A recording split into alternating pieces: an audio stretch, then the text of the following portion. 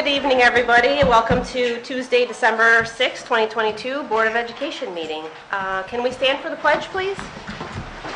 Megan, would you like to lead us in the pledge? I pledge allegiance to the flag of the United States of America and to the republic for which it stands, one nation, under God, indivisible, with liberty and justice for all. Thank you. All right, welcome everyone. I'd like to turn it over to Mr. Bystrack to give us his superintendent's report. Great, thank you, Mrs. Gates. Appreciate it. Welcome to everyone and to everyone at home watching. And to we have a handful of PIG students here too that are getting credit for their end of the semester class. So welcome to all of our PIG students. Just a few things I guess I'd like to note. First of all, I hope everybody had a happy Thanksgiving. I just want to send a sincere note of appreciation to our Buildings and Grounds Department. I don't know if anybody noticed, but we got a little bit of snow around here just before Thanksgiving. As we drove around the district the following, few days after that, it was unbelievable just how quickly they were able to clear things. Not safe enough. We couldn't get a lot of our emergency exits open, and believe it or not, some of our equipment actually was damaged by the weight of the snow. But we had people here the entire weekend working through this and just trying to clear out the snow to make sure that it was safe for our kids. Our parking lots, within a few days, we're cleared up and looking good. So just a big shout out to our Buildings and Grounds Department for making that happen. It's truly appreciated. So a few things here. Just in relation to that too, we had a few snow days, obviously as well. So every year we budget a few snow days. This year I believe we actually have 3 in the calendar extra. So I have gotten a few questions. Does this mean we're out of snow days because we had 3 emergency closure days? So the state really was in a state of emergency. So essentially those don't count as snow days. So we still have our 3 snow days. We still have all of our snow days right now. So that was clarified for us. Well, I'm sure everybody's happy to hear that. We didn't use them all up in November. So this is Buffalo, folks. We may need a couple more later on. So that's good news there.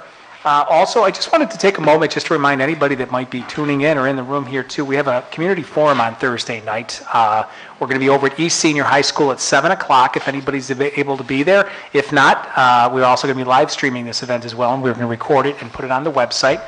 This event is actually, we've been working on a redistricting process. So just did a video a couple of days ago, or actually last week, just to kind of explain what that means. We're still relatively early on in the process though, folks, so the Board of Education, really just for anybody watching, is just soliciting feedback from the community. I said this at the last board meeting, I think it was. Board of Education can just go ahead and change things, but our board has chosen to actually find out kind of how people are feeling and what people's thoughts might be, and they're using a variety of forums. The community forum that's happening over at East Senior on Thursday night at 7 o'clock. There's also been surveys that have been sent out to staff and families. There have been focus groups with staff and families. We have on our website, there's a link, a redistricting feedback link. If anybody has any thoughts, go ahead, click on that. You can enter whatever it is. And we're not done yet. We're going to continue to seek out some more feedback. Ultimately from a process standpoint, we have identified a key group of individuals, and we're going to go forward on Thursday night and be able to identify who's helping out. But it's a diverse stakeholder group from around the community. There's educators, principals, you've got teachers, you've got parents, you've got people representing students that parents that students that have disabilities, our ENL community, just our business community. We really tried to find a well-rounded, balanced group of individuals to be able to get together and just have some dialogue, look at some data, and just be able to make some decisions. We are a little skewed with some of our population. We haven't gone through looking at attendance zones in a little while. So, I can be honest with you, when I was in high school back, a couple of years ago, I remember we went through the process, but I don't think it's happened too many times since then. So it's really something, it's a normal process that really any school district that has, more than one elementary, more than one middle, and more than one high school has to go through at some point or another just to be able to take a look. So there are no predetermined decisions at this point. We're really just in the exploratory phase. So I'm just putting that out there. Obviously, our board is aware of this, but I'm just putting this out there because this is a good venue. I've got a microphone. I want to make sure people understand, the process that we're in right now. So looking forward to that. Can you clarify what's going to occur at the forum for folks so they understand Absolutely. Why should I be attending this? That's the first part, the why. Okay, so really what is redistricting? why is it that we feel the need to engage in this process. We're also going to talk a little bit about that process. We're going to talk about some of the folks, like, as I just did, about that are the core team, as we're calling them. They're kind of getting together to have some of this discussion. We're going to talk a little bit about we'll talk about some feedback that we've got. We've solicited quite a bit of feedback, so we think it'd be important to share some of that feedback with our community. We're also going to be talking a little bit about some of the factors that you take into consideration when you engage in a redistricting process. You know, it's not as simple as just moving students around a district. You really have to take a look at what kind of educational programming is needed. You know, for instance, you might have students that require services in a smaller classroom setting, or you might have speech services that have to be delivered, and you can't just do that in in a parking lot. You have to have dedicated space for some of these things. Transportation's a big part of it as well. You need to be able to have efficient transportation routes so that people, you minimize the amount of time that people are on school buses. So there's a lot of different factors that are taken into consideration. In addition to, you want some balance. Some of the feedback that we've been getting early on, says that, people do value some degree of having kids kind of going to school in their own neighborhoods as opposed to having to drive past the school to get that, which is a configuration that we have at the current moment. So, and that'll also be an opportunity too. I was just talking with Mr. Pacer, who does all the videotaping for us and live streaming.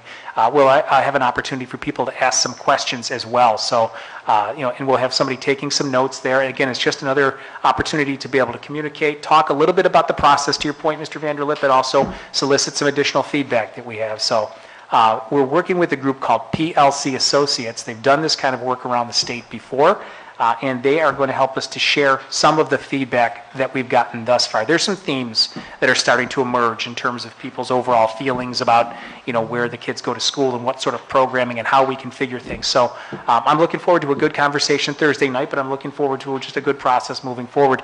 And if there's one final thing, just to talk a little more process, we do, if you go to our website, we have a timeline on there. Timeline is really so we can set some targets and goals. One of the things it says, though, we'll implement something in September. Very possible that we could, but ultimately we're not going to let the calendar dictate how things move forward. Ultimately, the time, and I said this in my video that I did last week. Sorry, it was 8 minutes long. I think this is a slightly longer conversation, but if it needs to take a little longer than that, it can. We want to let really some of the feedback that we're getting, and then ultimately our board members, make decisions that are going to be what's in the best interest for our kids. So, we have that up there as kind of a target date. It is flexible, so we can do what we need to do, and it's also possible to phase in changes as well. So, too, it doesn't have to be flip a switch and everything happens at once. If there's a decision that's made for how something is going to be rolled out, it can be, all right, phase 1 is this, phase 2 is that. So, we want to do what's best for the kids. Thank you. Sure. And if I could just say one final thing, it seems strange, but this is our last board meeting before the holiday break, so I just want to wish everyone a Merry Christmas and Happy Holidays. So. Thank you. One last quick question on that. If you can't make it right at 7 o'clock, is it the forum set up where people can kind of join in? Yeah, it's in the auditorium. Yeah, we're going to finish up probably sometime between 8:30 and 9 o'clock for the evening, but yeah, absolutely. And again, it's going to be live streamed, so if somebody was not able to make it, or let's just even say they couldn't watch the live stream at that time, we'll also have it saved on the website as well. There's a dedicated page on our website, so people can come back and watch that as well. So yes, it's a free-flowing sort of, don't need to be there right at 7 o'clock, so. Appreciate that. Sure. Any other questions on that? Sure. Thank you. Sure. All right, I just have a short board president report. I hope everybody had a wonderful Thanksgiving, and I'd also like to extend our sincere appreciation to our buildings and grounds crew for their amazing job clearing out our parking lots, driveway, entrances, and exits. Thank you so much for your hard work. At our last meeting, our district office and various members of our staff gave us a wonderful board appreciation. And I just wanted to thank everyone again for that, and everyone who was involved. The videos and presents were truly touching, and our board was extremely grateful. And in those moments, we just feel so proud to serve this community. So I want to thank everyone again. Our concerts and holiday events are flooding our calendars, so we hope to see you there. And once again, our community forum is this Thursday, East Senior, 7 p.m. We hope to see you there, and if not, we wish you all a wonderful holiday season, and we'll enjoy your time off. We'll see you in January. Ms. Gates, can I just bring up one more thing, too? A number of board members had just mentioned, I thought it was worth kind of bringing up, just thanks to anybody from the towns watching, too. Given the fact there was a big fire last Christmas at the Highway Department and all some of our plows and equipment of the town were lost, I think they did a phenomenal job in clearing out the roads as well. I know a number of board members had mentioned that, and I just thought it was worth mentioning. In case anybody from the town's watching, thank you very much. So. Thank you. All right, so we are going to move on to our assistant superintendent's reports. Dr. Cervoni, are you ready to come up? All right.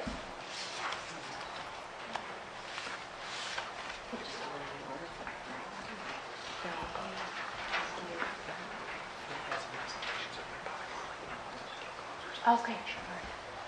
Hello. Hi, good evening. Nice to see everyone. Packed house, love it. Just a few brief updates of what's happening in my world. Was at a great meeting actually today with our senior clerks across the district, and they began meeting again regularly as a group and invited me in, and we were able to talk a little bit about their use of our new attendance system, some of the trials and tribulations of their work as it relates to human resources, securing subs, the preferred building subs. And it was great just to go back and forth and talk about things that they have really found to be working very well for them, and things that maybe they could use help with, or ideas that they might have on different reports that we could run, or different ways that we can implement or communicate differently. Being a department head now and a building principal, I mean, our senior clerks, they keep the ship going, and they have such a unique perspective and a pulse on our operations and our buildings and such. So it was great. It was a pleasure to be invited there, and I thought some great dialogue. So just a great group that we have. Another thing that I'm currently working on is our APPR agreement. We have some obligation to update our APPR agreement because we've recently negotiated a new teacher contract last year. So nothing major changes. We have some obligations to update it based on some new regulations. So it's a group effort. There is, WISTA has an APPR committee that meets, and then so do our administrators. So all three groups met, myself and both the WISTA and our administrative group, as we did years ago when APPR was first implemented upon us. And just talked about some of the changes that we may have to make or adjustments to make sure that we are approved by the state. And we have until like March to do this, and we knew this was coming. So really productive meeting. I don't think anything that necessarily would be any major changes or alarms. We're still kind of have our fingers crossed that eventually we'll see some serious relief with APPR with some of the elections behind us now. So we're still hoping that that's coming and some more local control. But in the meantime, we still have some obligations that we have to uphold. So. It's been a very good collaborative process, so I think that's it for me for now. John, does that impact APPR for next school year? Yes, in fact, depending on the changes we make, some of those may go into effect this year. How it would affect our teachers would probably actually eliminate some of the work and some of the SLO things that we have to do, depending on different grade levels, what we ultimately decide upon. So we work collaboratively as a group, and then we'll have to develop an MOA with our teachers and our administrators, make sure that we're all in agreement with it, and then I will work with John Delbor, our CIO, to implement that into our portal for our district, and then ultimately state approval. So it is, some of those changes could impact us this year. By impact, it's relatively insignificant. It might just eliminate us having to, enter some final scores in our SLOs because we might go to a more global perspective district measure. So it might actually simplify some things. At least that's where we're trending. But we just had one meeting, so we're meeting again right after the holidays and then a couple times after that. But great progress at our first meeting. Thank you. Yeah. Any other questions? All right, thank you. Thank you. Thank you. There's some action on that in Albany, too, with the legislators. Yeah, that's what we like to hear. We were hoping earlier, but then I think it got paused with the election. And Yeah, they're working. we're on it? Is Mrs. Fowler available to come up? Hello.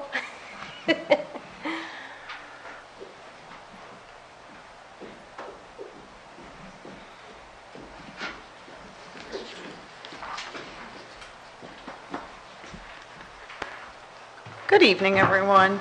I have a couple updates as well. One update is something that's exciting, and we are very excited to have our newly opened Community Resource Center over at Ebenezer. Our Community Resource Center is a new, fresh space that houses our expanded district clothes closet, as well as our district resource center. So we call it that resource center because it also includes additional opportunities and additional items for folks in our community that may need them. Some of those items include personal hygiene products, as well as anything else, in terms of resources or availability of food pantries or other things that are in the area. Our district social workers are an instrumental part of that, as well as our community outreach social worker, who has both day and evening hours that it is open, as well as able to make personal appointments for families if those times don't work, or if there's other opportunities that maybe our district outreach social worker can meet someone somewhere else, maybe bring some of those resources to them. All of the information is available on our website. It is a new, like I said, freshly painted, reorganized, centralized location, and we are really excited to have that opportunity available to anyone in our community. Our district social worker also is there for anyone who needs resources to any community organizations or community agencies, as well as any counseling referrals or anything that can be made available to anyone in our community. So really excited about that. That's been kind of an opportunity for us, and really looking at having as many people take advantage of it as possible. We also want to talk a little bit about, we did one of our community forums about a week or so ago with Dr. Stephanie Frederick from the UB Alberti Center, focusing on kind of bullying, abuse, and prevention. And the Alberti Center through UB is pretty well known. And we had her do our presentation. We live streamed it as well as recorded it, and it is now available on our website. So the presentation provided an overview on technology, social media use among children and teens, with a focus obviously on cyberbullying. And specific strategies were shared, resources were made available, and all of that is available on our website for those who were unable to attend, or even if you want to just kind of look on there and see what might be available. Again, our district social workers can certainly help if there is an issue that's happening or that you're not sure, or certainly we want to reach out to anyone at our buildings to be able to support families through that process as well. So there's two exciting things in our student services office that I wanted to share this evening. Thank you. Thanks, Jackie. Wonderful. Thanks. Thank you. Mrs. Persico, would you like to come up, please?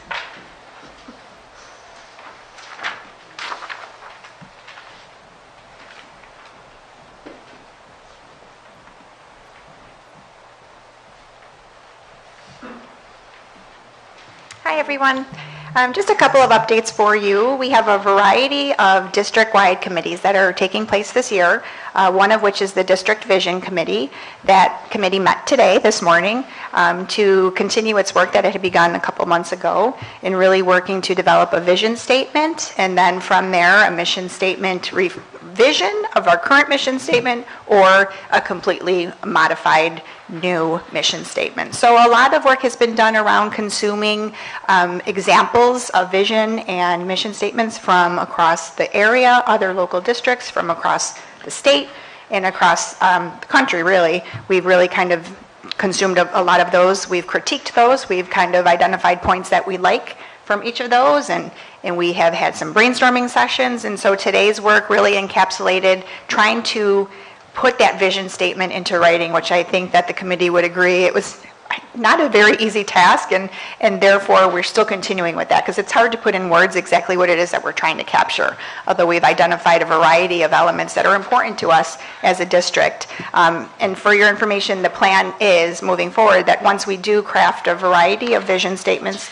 as well as a modified and or new mission statement, we're going to get that all out to the community. So whether that be students, staff, parents, we have a variety of stakeholders already on the committee. We have our superintendent, we have district office staff, building administrators, teachers, parents, students, two very excellent students that have really helped make the conversations really rich. They're amazing individuals, one from each of the high schools. So we're continuing our work. We're meeting again after the new year to pick up where we left off in really important work. And we're looking really to have something that people can identify with, can recite and know what it is very clearly and quickly, something that people can own and that is really reflective of the community. So we'll be pushing that out to get feedback from all of our stakeholder groups. The second thing that we have going on curricularly is a curriculum review cycle. We've been working for the past couple of months, myself with directors, to identify when was the last time we purchased resources, when is the last time we've actually looked at new curriculum, revising curriculum. And so from there, we were able to develop sort of a planned schedule, if you will, in a 5-year process, a cyclical process, that we have people at different areas, various stages of that cycle. And so we've worked to get feedback from directors. We've pushed that out now to our teacher leaders, so our department chairs at the middle and high school level, specifically for their feedback to make sure it looks right. So we've adjusted it a couple of times already, and we look to finalize it soon so that we can have a process, a systematic process in place, so that we are constantly looking at the curriculum. Does it meet our needs? Are our students performing at levels that we hope that they would be? Are we implementing our curriculum as designed and with fidelity? Are there new standards that we have to modify curriculum for? And as a result, are there new resources that we need? Is there professional learning that's associated with that? And do our assessments align as well?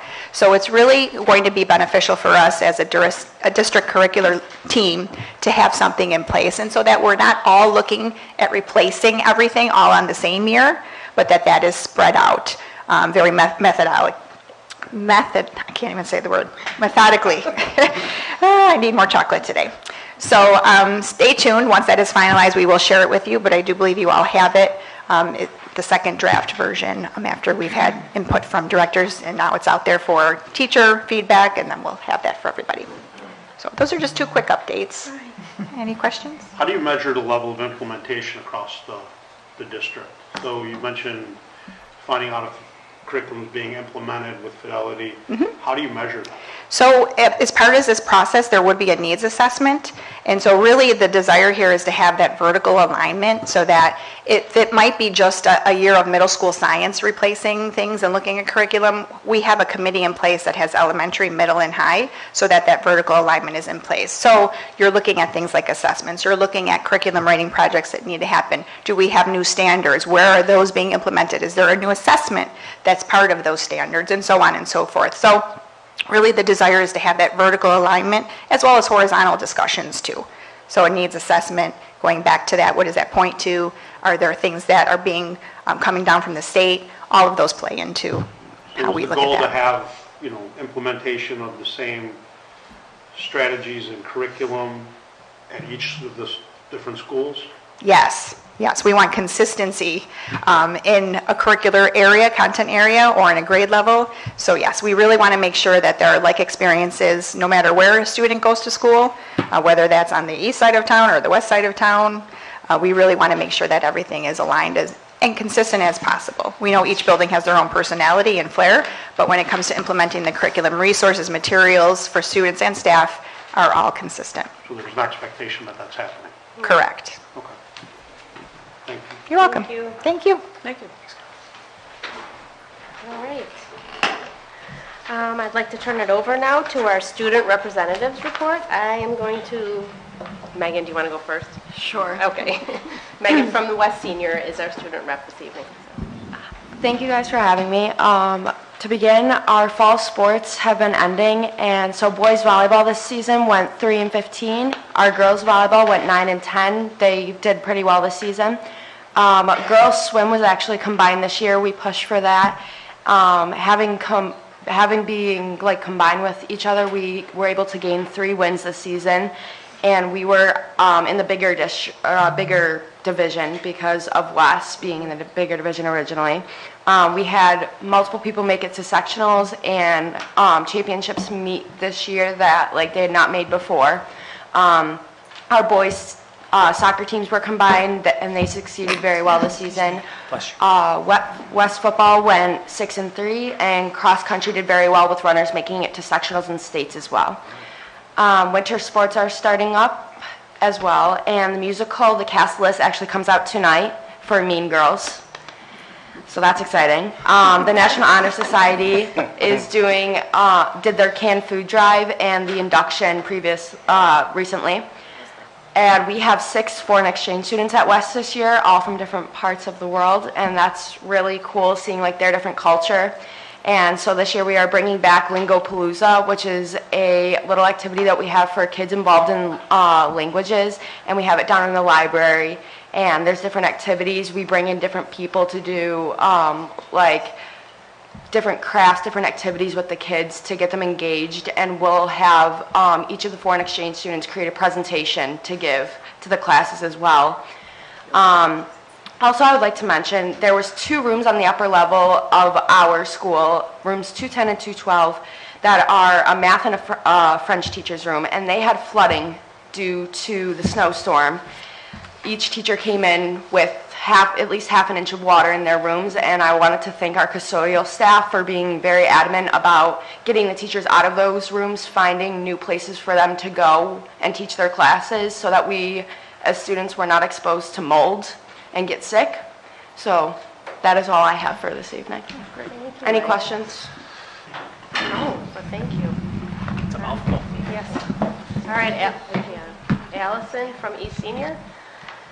Let's hear your update, honey. Okay, hi, thank you for having me. Just a couple updates. So Rho Kappa Social Studies National Honor Society had their induction. We inducted 15 people after school. We had Paul's Donuts and things like that to help with their induction, to show them that they were being presented something. Key Club had a canned Thanksgiving food drive. Miss Dina Talley won that, and I'm pretty sure we raised over 1,500 cans. The National Technical Honor Society had their induction. The play Crush was performed, and even with the snow, it was still a hit, so that was excellent. Project Lit was introduced to the whole district, both east and west. Miss Thompson is running that, and it seems like it's going to be a good program. Our French exchange students came in for a week, and we welcomed them with a French exchange dance. I know they had a lot of fun at that. They really enjoyed that. Student Council is currently running a can and bottle drive. Our hope is to get out $500 scholarships to multiple students, if we can raise that much. And then the Red Cross blood drive that was canceled due to snow is now happening in January. Thank you. Go ahead. Thank you, girls. That's great. Thank you. Thank you for coming and giving us your updates. All right, we're going to turn it over to public comment now. So are we allowing public, we're going to have the public come up here? Okay. Yeah, we can come up here. All right, so at this time, we can move to public comment. If anybody would like to come speak to the board, this is your opportunity. This section is set aside for the community to speak directly to the Board of Education. Each speaker is given 3 minutes, with a total allotted time to last no more than 30 minutes. When called, please step up to the podium and state your name and address. Please be respectful in your comments and do not divulge any personal or confidential information. The information shared will be carefully considered, and the appropriate person will contact you. If you would like to be contacted, please leave your information with the district clerk. So is there anybody in the audience who would like to address the board? Okay, nice. So we have a full house, but that's good. All right. I'm just going to reiterate, kids, I'm not allowed to sign your pig sheets either. You've got to go to a board member for that, okay? All right. Okay, so we're going to move to section 3, and start with our presentation. We have an athletic update from Marissa. You stole our thunder. You Yep. stole all her thunder. All right. Thank you. I'm not good at this. Okay, so perfect. So I was asked to present on the combining of schools, and it actually worked out perfectly because Megan had mentioned some of our fall teams that had already combined. So it's a perfect segue into it. I did want to start with some of the rules and regulations for combining of schools, because I don't think everybody knows that. So combining of schools is actually a NISFA. It's a state policy that we are required to follow. And this started a couple of years ago, I would say, going back roughly about 10 years within the state in the section. And it was put forward for 3 reasons. One was the emergence of a new sport. If a school was interested in forming a new sport, but they just didn't have the level of interest, you were allowed to tag up with somebody. The other one was declining number of participants in the sport, which was really one of the reasons that it was started, because in some of the smaller schools across the state, they were seeing a lot of that, and financial reasons. So there's 3 reasons why you are supposed to combine. Can I just real quick, so when we say combining of schools, we're talking about sports teams across the schools, not physically combining schools. It's just athletic teams for anybody that may not know that. Just Yep, sorry, I'm just athletics. Only athletics up there. So when you decide that you want to combine the athletic teams, there's a number of steps that we have to go through. Number 1, first and foremost, you do need the Board of Education's approval. Number 2, then you actually have to ask permission, and you need it from, if it's a league sport, like soccer is a league sport, swimming is a league sport, you need not only your league to vote yes, but you also need the section to vote yes. Then there's an application process where we ask for a whole bunch of signatures from the AD, from the superintendents of all combining schools. And then there is classifications. Megan had mentioned that for boys soccer, they actually combined and then went up, or actually it was swimming as well. Swimming combined, and they moved up a classification. And that is because when you end up combining, you have to take what we use as our beds numbers from each school, combine them, and then it might bump you up a classification. And then you do need the athletic council approval, and schools are actually only combined for a period of a year, and then you have to go through that process again. Typically, there is, in my small little timeline on the bottom, the section does ask that we follow the guidelines for the timeline and the guidelines for merging. For a fall sport, they want me to have all the paperwork in by March. For a winter sport, it's at the May prior meeting, and for the spring sport, they already had to be in September. But they do allow for emergency status mergers, which we have occasionally had happen this year. At the end of each season, we just actually submitted them about 2 weeks ago. We have to do a combining of schools report. And what it does is it takes the roster from each sport.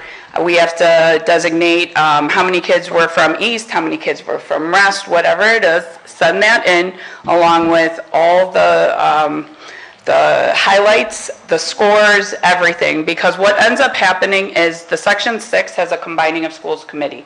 And that committee usually meets in about 2 months after every sport. The fall one is coming up in, I think, a week and a half. And they sit there and they review it. And they look to see, okay, when Seneca combined, let's see, did they dominate? Is it an unfair advantage? Their roster size seems pretty high. Do we have to separate? Is this an unfair advantage to other schools? The Section 6 Combining of Schools Committee and the Athletic Council can actually deny any merger, and then they could ask you to reapply and bump you up a classification. That doesn't typically happen for us because Seneca West, we are one of the biggest. So we are already, for most sports, we're in that top tier, but other schools, if you take a Lakeshore with a Pioneer, they might not be able to stay in a B classification. They may approve them at a higher level at the A. Again, the purpose of combining has to be one of the 3 reasons that I mentioned before. If you look at Seneca's, most of our reasons have been declining participation. Our goal in merging is that we maintain the ability to offer the sport to our students while working on increasing participation in hopes that we could eventually separate again so we can have 2 teams on both sides of town. That was looking a lot nicer on my original spreadsheet, and now it doesn't look as nice, just so you know. So I'm just going to flip to my screen. So the current combinations that Seneca does have, It looks nice on the printout. Thank you, it really did. Okay, so boys JV and varsity soccer, that was a new combination for this year. That just happened in 2022. Girls modified JV and varsity field hockey has been merged since 2019. Girls flag football, which was an emerging sport for last year, so we were 22 was our first year. We're looking to combine again for this year. Golf has been merged since 2015. Girls swimming, that was a late merger. That was one of those emergency status ones. And as Megan said, I found it to be very successful.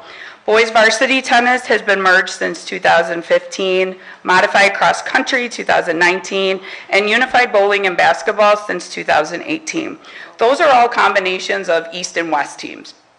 There are 2 sports currently where we have multiple school combinations. Our girls ice hockey team is West Seneca West, West Seneca East, Hamburg, and Eden since 2015 and 17. This year we added Holland. That was at the request of Holland. They had 3 athletes that are hockey players and they were looking for a home. So we volunteered to be that home. And then wrestling, it kind of happened as well. Modified and varsity wrestling have emerged since 2018.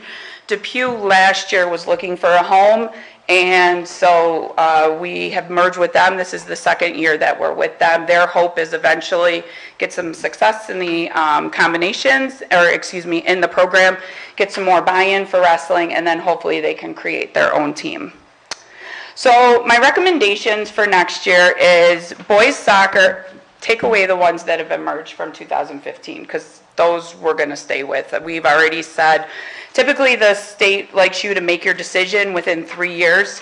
What are you doing? And for tennis, golf, I have already said it is in our best interest to stay combined. But some of our newer ones, my recommendations for next year is boys soccer. I found it to be very successful this year. I would like to stay merged for the JV and varsity teams. But keep our modified separate. We did pretty well with our modified separate. We had healthy numbers. I want to say East may have had 16, and I think West was around 14 kids on each team. They had a great team, a great time. We're going to continue to monitor those. But then JV and varsity, it was a good experience, and we had healthy numbers. I want to say 20 and 22. So it was really good, and they ended up winning 6 games this year, which was more than they've had in a long time. So I think that was a good one. Girls swimming was a late emergency one, and Megan can say, I think it was a great experience for all the girls. The East girls, they had to swim a little bit harder teams that they have swam before, but they actually, at the end of the season, they said they enjoyed it. They liked being pushed that extra level, and I think we saw a nice healthy balance. And again, they're 1-year mergers, so we continue to watch them. Cheerleading would be a new one. We've had 2, this is our 2nd year of doing intramurals. We have such an interest in 7th and 8th grade cheerleading. We are doing the APP testing constantly, and what our coaches have done is they've run intramurals for the 7th and 8th graders that don't make the JV and varsity team because we don't have a modified team. So I would like to recommend adding a combined modified cheer team for the fall and winter of next year. And then cross country was an emergency merger. We do have 2 new coaches that were appointed late last year.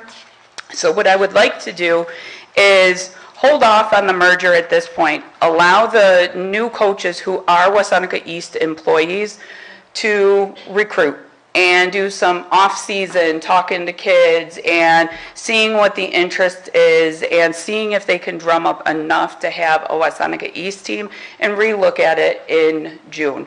I know I have timelines on there, but this would be one of those that we would go in, tell the league, we're looking to bring this team back, we're going to keep pushing, and then by June make that decision. So those are the 4 big recommendations for at least combining of schools for me for next year. I do, and please don't anybody get upset by this, but there is some teams that I do keep an eye on, or some teams that people from the community will call me about. These are 2. You merged boys soccer, why aren't you merging girls soccer? The numbers are too high right now at girls soccer, especially on the west side of town. We have a great interest on the west side of town. We're working on building that back up at the east side of town. We have a modified and a varsity team on the east side of town, and we also have a new coach that's in-house. So again, she's doing stuff at Salins and some off-season training. So just continuing to watch those numbers. And then boys ice hockey. I do get asked about boys ice hockey often because at the club level, they're combined. Right now, again, the West numbers are really good for boys ice hockey. The East numbers, they're safe enough to hold our own team. The fear in merging those programs is then we end up cutting a lot of kids that are interested in the sport. So those are two sports that I'll continue to monitor. But whenever we make this decision, I really have to make sure it's of benefit to both sides of town and the least amount of kids that are without a team, if that makes sense. Questions? So that's combining of schools for athletics. The girls flag football? Yes. My understanding of that is because it's a smaller program, we didn't do multiple teams because we'd be taking away from... Yes. So originally with girls flag football, they were only offering it to 11 teams in Section 6. So I did not want to hog it. And we also at that point were not allowing dual sport athletes, so I was not sure what the numbers were going to be. This year, we are, the section and the state are going full-fledged. I think in 2 years, you'll see a state championship for flag football. We are still working on the combined. The fear right now is when you add in any sport, it usually draws kids away from another sport. So at this point, the recommendation is to stay combined. We will allow for dual sport athletes, but we don't want to pull numbers away from other sports that have already been in existence. So again, we're going to continue to monitor that one. Is this countywide where maybe there isn't enough interest in a lot of teams? It's actually countrywide. The participation numbers have not rebounded as well since COVID. And what we're really finding is, no offense to some of the kids out there, but we're finding that some of the 10th and 11th graders just that played in 7th, 8th, they just didn't come back. They got a taste of working.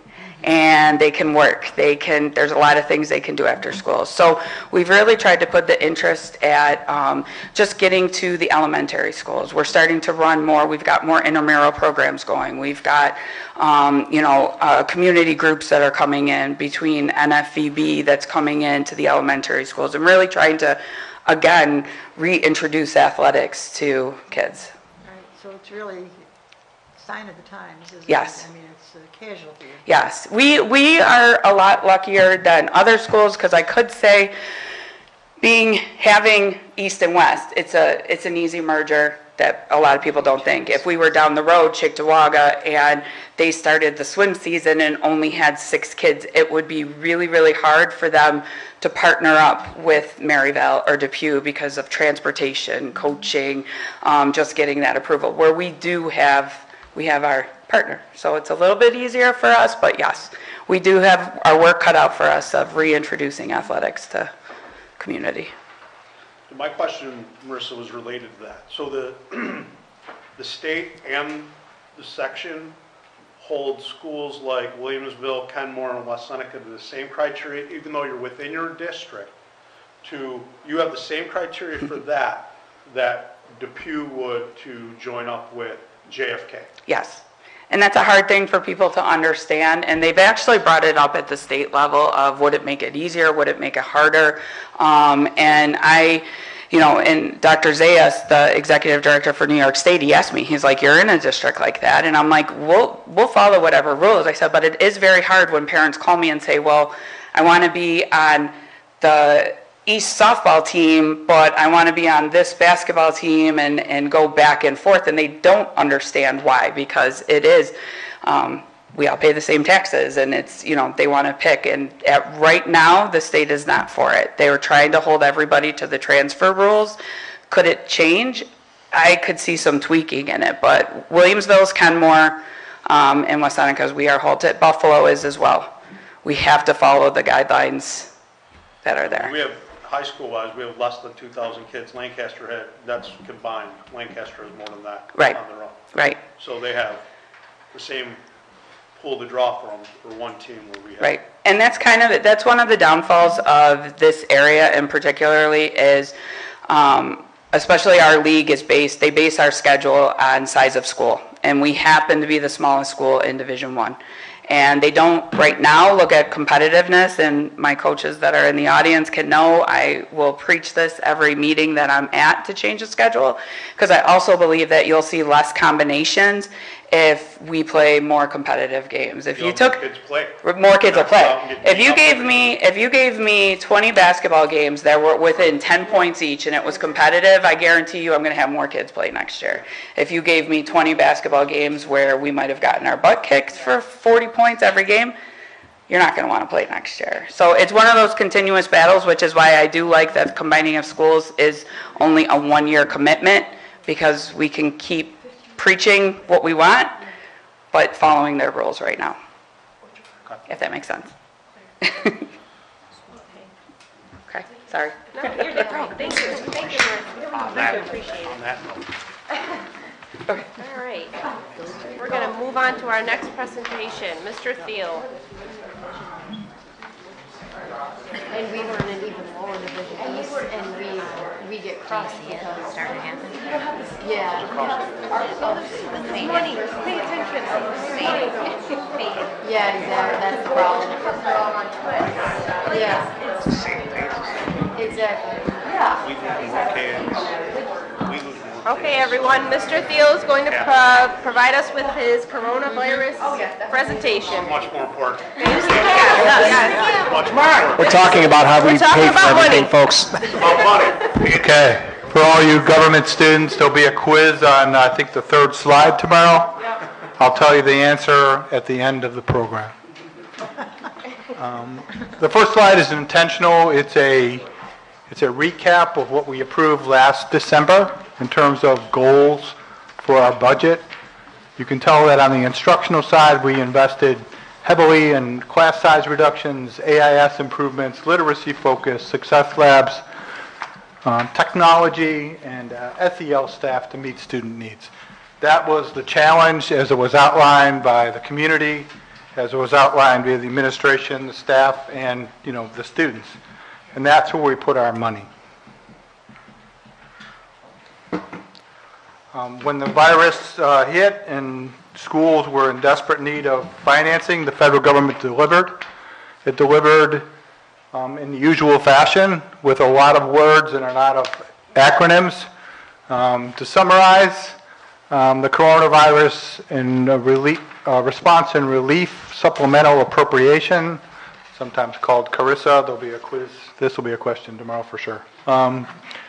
About $6 million, the American Rescue Plan, $7.6 million, and then a little late to the party was the American Rescue Plan for special education for another $380,000. That's the scope of the funding that we had available to us to try to meet student needs in the district. Our first year was budget year 2022, concluded in June. We spent just over $4 million. The largest single category is instructional staff at $1.8 million. We were able to recover some costs that were paid in previous years, some of the unaided expenses for Chromebook purchases, and some unaided transportation expenses that we had during the shutdown. Those benefited the 2022 fiscal year and caused a surplus in our operations for last year, and we put those monies into a capital reserve to reinvest in the district in the future.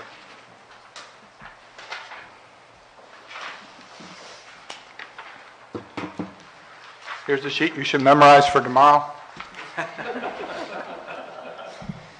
We have 57 positions in this district under the 2023 budget funded by these grants.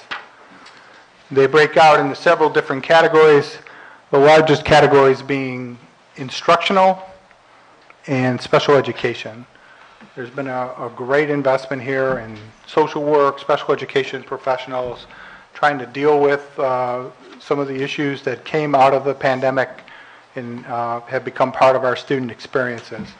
On the instructional side, the largest single investment has been in reductions of elementary class size. You'll see a presentation, I think it's scheduled for January, where Dr. Savoni will show you class sizes that are in most cases in the 20 student area. This district historically had numbers larger than that. We've invested to try to give our teachers a greater foothold in reaching students directly. But I think what's most important here is that the bulk of our investment has been direct professional education directly to students. We didn't buy a lot of equipment. We didn't, repair a building. We use this money to try to benefit our students. I know our tech integrators have done great work working with our teachers to infuse the Chromebooks into the curriculum. The computer support assistants in every building has made a great deal of progress in terms of password issues, Chromebook malfunctions, just getting the delays in response out of the system so that you're not relegated back to the yellow pad and pencil. So that's a total financial impact with benefits added in of about $4.6 million out of a total $5.2 million expense expected. That's how it breaks out amongst all the grants. It's a lot of alphabet soup. There are 11 separate applications for these grants that were approved by the state. It's a great deal of work to try to put all this together, and we'll be audited on the same process next summer, so that should be fun. Additional spending includes the elementary summer school, which this past year was about $265,000, and our school resource officers, which we pay about half of out of our general fund and about half out of our federal funds. So, for 2024 planning, we have remaining monies under the American Rescue Plan of about $4.8 million, depending on how the year comes out. We'll spend those out first before we look to the general fund for any support. But I think it's key to look at the third bullet, which is we have to have a heightened priority in establishment of our budget goals. Like, what are we about? What do we stand for? What do we believe in educationally?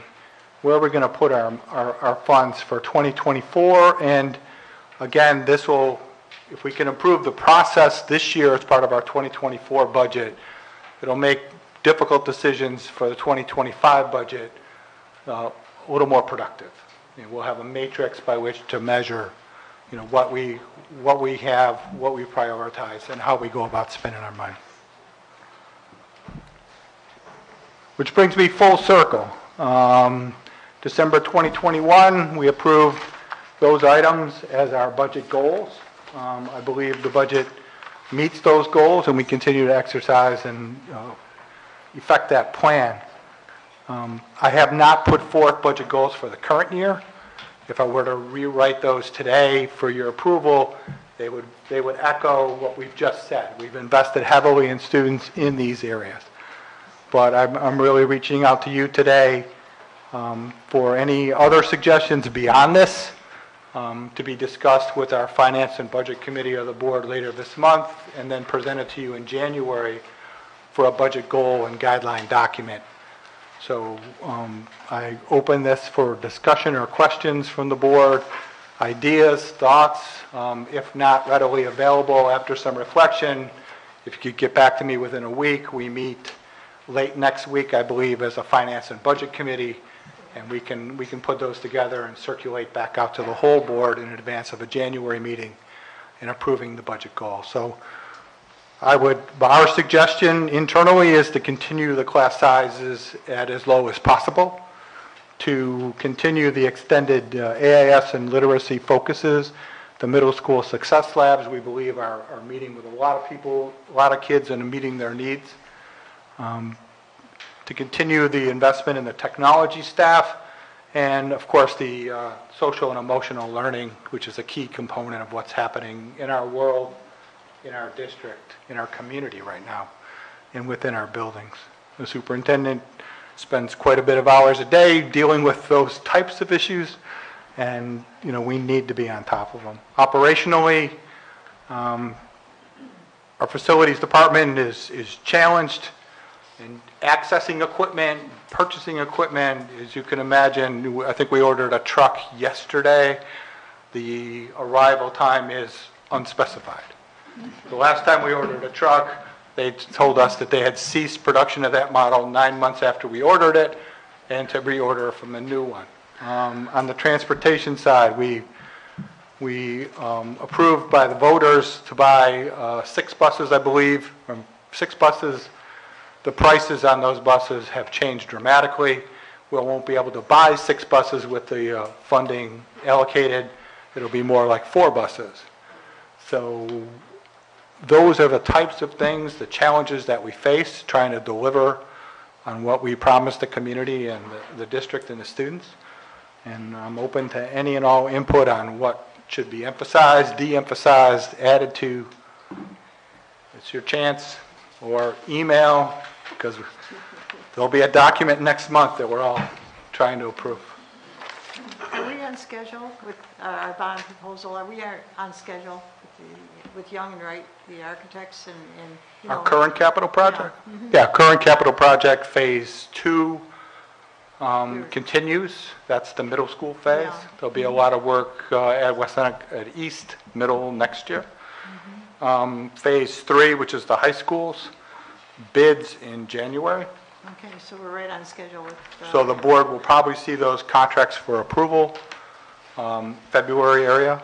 Good. Again, Well, the architect... we're also going to be competing with the stadium now, Yeah. which will have a dramatic impact on the labor pool and materials and available to districts and other people trying to do construction in Western New York. Will the architects be presenting to us, the... I believe they've been scheduled for a board presentation. I'm not sure if the date's been set yet, but probably around the time the bids were awarded for phase 3 would be a good time to sort of do a general recap. They have been meeting with the facilities committee and updating the needs of the district with that group as well. January. In January, they're supposed to present. January 3rd. Good. This money here, though, wouldn't be able to be applied to any of that. Am I That's correct. Okay. So I wasn't on the board at the time that this was all made, and I want to applaud the board and administration for investing in people and putting more professionals in with students to aid their learning. My question is then, when will we see, what type of data will we be collecting to see what the return on that investment has been? I think there's been some data presentations scheduled, or they're proposed to be rolled out to the board. I don't have this data schedule in front of me, what the presentations are. I guess that's not just for you, Will, that's more for... Oh, no, yeah. And that will be the time that we can make a decision that we continue down this path with this investment in these areas, or do we go in a different direction? I couldn't agree more. I'm a data guy. Anecdotes and stories and examples go so far.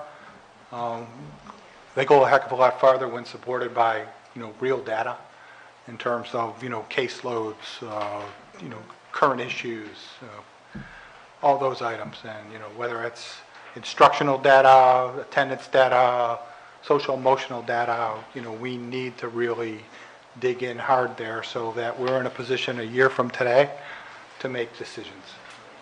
Couldn't agree more. Will this matrix, the decision-making matrix, the value/decision-making matrix, is that being done within the Budget and Finance Committee?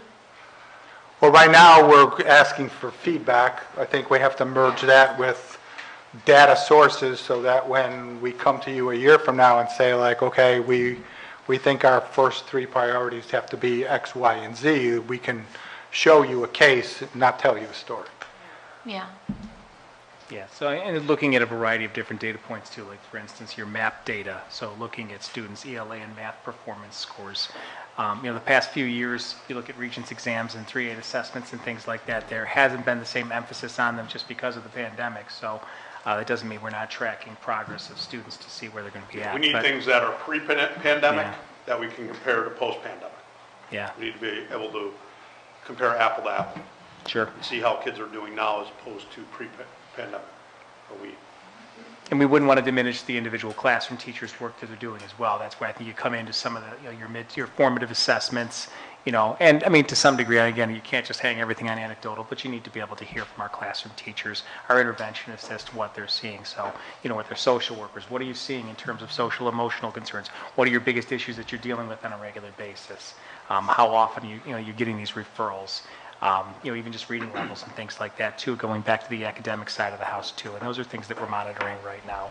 And honestly, I think too, I'll go back to the board has invested in infrastructure in terms of creating some leadership structures throughout the district among the teachers and administrators to be able to have some of the committee conversations that Carm had referenced earlier, to be able to just make sure that we're keeping an eye on that. And as you mentioned before, the importance of having a consistent approach, across, the district, so fourth grade social studies looks the same, in all 5 elementary buildings.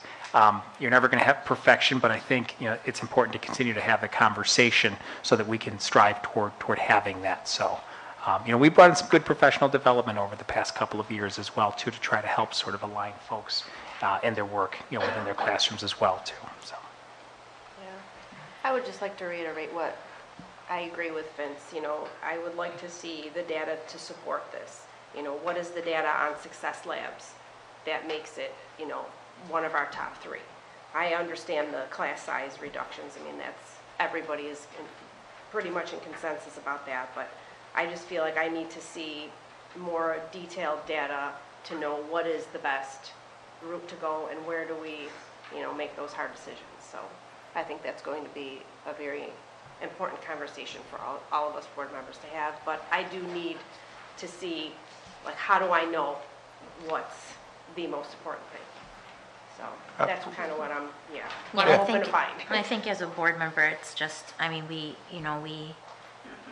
we have to justify everything that we do to the community, so we have to be able to justify decisions based on data, so. Yeah, I mean, I'd like to have a conversation also sooner than later about how, the data, because where we're at before the pandemic to where we're at after, I mean, I don't know that we're going to get back to where we were before the pandemic. Why, lowering class sizes was something we were doing before the pandemic. So personally, lowering class sizes, I would think as the class sizes moved up in the higher grades and we started seeing lesser and lesser intervention or, stuff that requires extra help, you could see it's working. That's over a timeline. This is so quick. I'd like to make sure we're establishing what we're expecting to see a year from now to kind of get an idea, because the data is not going to be, here's where it was before pandemic, we got back to it, or we got better.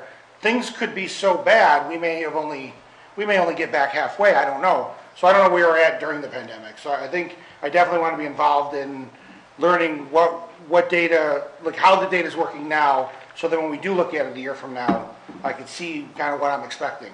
Because I don't think we're going to have all of a sudden every kid's doing perfectly in school because of this.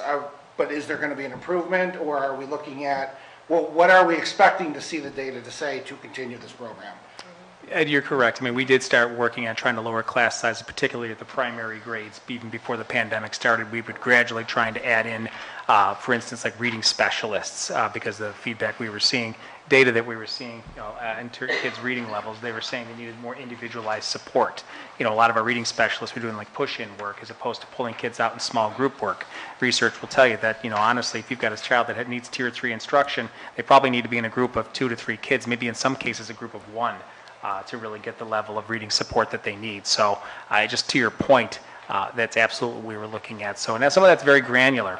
Even looking at the DRA scores, the map's not everything. You have to look at a variety of different data points to triangulate your data to get a sense for, are we having the impact that we wanted to have? But you're absolutely right.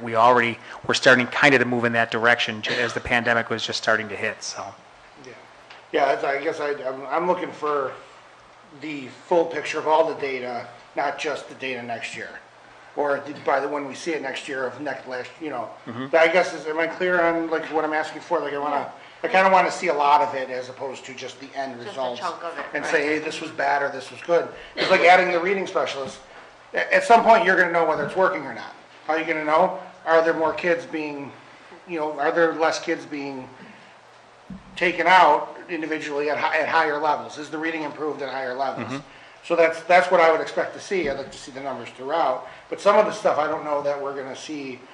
I don't know what improvements we're going to be expected to see, so I don't really know what questions to ask at this point. So maybe that's what I'm asking about the data.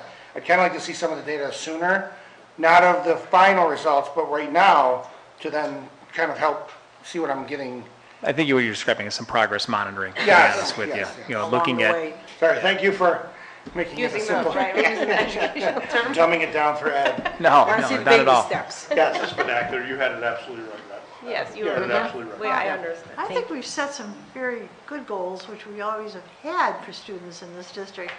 And I just, sometimes too many cooks spoil the process. I think we have to be careful that we don't get so caught up in the process that our goals are not reached. Understood. I mean, I like the word data or data, however you want to pronounce it, data. From data. Buffalo, it's data. Whatever, yeah. Data. But we could get caught up in the process to the point where we don't really reach our goals. Right. Just a word of caution. Understandable. It's a good point, Jan. All right, thank you, Mr. Field. Thank you. Thank you. Thanks, sir. All right, one more presentation. Mrs. Persico and Mr. DePasqua, would you like to come up? Oh, is it just, okay, is it just, oh, it's, all right, well, she's coming. Come up too, I guess, okay. She's going to move him along. She's got a little light. Can I borrow? Oh, sure. I realize he probably needs no introduction, but this is Franco de Pasqua. He is our Director of Math and Science and Title Grants. A lot of work has been done over the review of algebra across the district, and Franco has developed a presentation for you that he's going to take you through, and I'll make sure he sticks to his timeline. So I'll stay out here. Many people have tried that before. Don't you worry.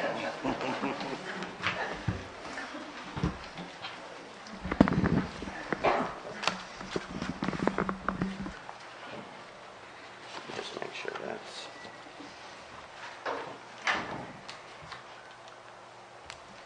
It's interesting. Good evening, everyone. Happy holidays. I was sitting in the back there next to Dr. Cervoni, and I looked down and I saw my ID. And I was like, man, who is that guy? And I can say this. I'm looking at Mrs. Dalbo here. In my 18 years, I've done a lot of presentations on algebra. And I look at specifically you because this will be like the 900th one that you've heard. Because Mrs. Dalbo has been here from day one over the years since I began here 18 years ago.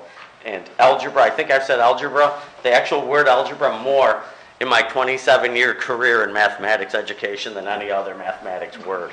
So tonight the topic is algebra. Excellent, excellent. You can hear me okay in the back, I'm assuming? Okay.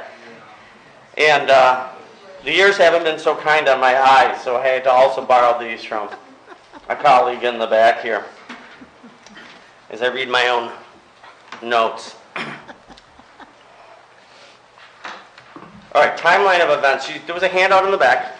I do not expect that you're able to read that up there, and obviously you're more than capable of reading, but I'd like to take some time to read some of these points in terms of the timeline of events. There was, from my lens on this, this began when we started a conversation here on increasing the advanced Regents diploma rates, and specifically students going to higher mathematics courses. And there were several questions at the time, which are not included here, but they were provided in a backup document to the Board of Education in regards to things that they wanted me to examine and to look at, which I believe at the time I answered through a presentation I did in this room. Actually, Craig Ursing was actually here with me. As the year rolled on in 21-22, we took a closer review of the math and science course offerings throughout the district. And through that review, there was a 2-year Algebra 1 course today or tonight that you'll hear me refer to as Stretch Algebra. And that's simply the same course. It's done over a 2-year window instead of a 1-year window. And it was highlighted due to its increased enrollment, that growing enrollment that it had seen over the years. A presentation was then seen at Erie 1 BOCES, where it was done regionally about students in Stretch Algebra, now moving on to Algebra 2 because they were pigeonholed. They were pigeonholed into taking Algebra 1 over a 2-year window, and they never arrived to the point where they could get an advanced Regents diploma. And that is done under the pretense that those kids would be the kids who would take that course, which I'm going to get into in a little bit.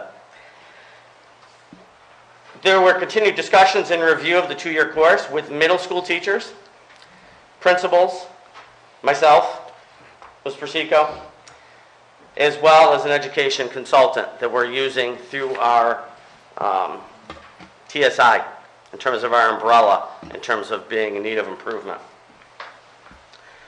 There was, at that point, after that meeting, there was a reduction placed in the number of students placed in Algebra Stretch for this school year.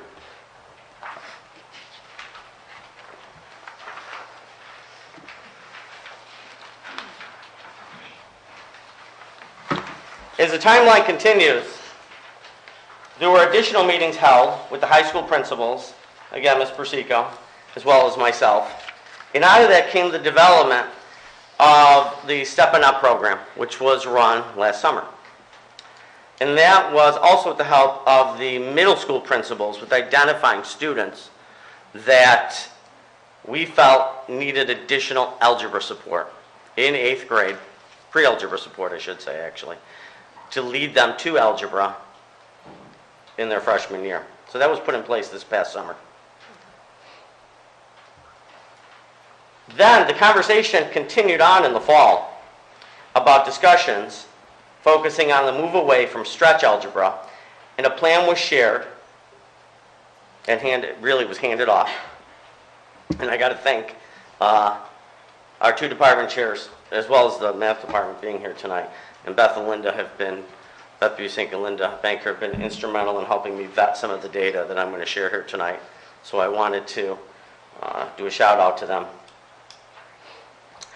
And that was shared with them, student services, but it was developed by the high school principals, Ms. Persico, and myself.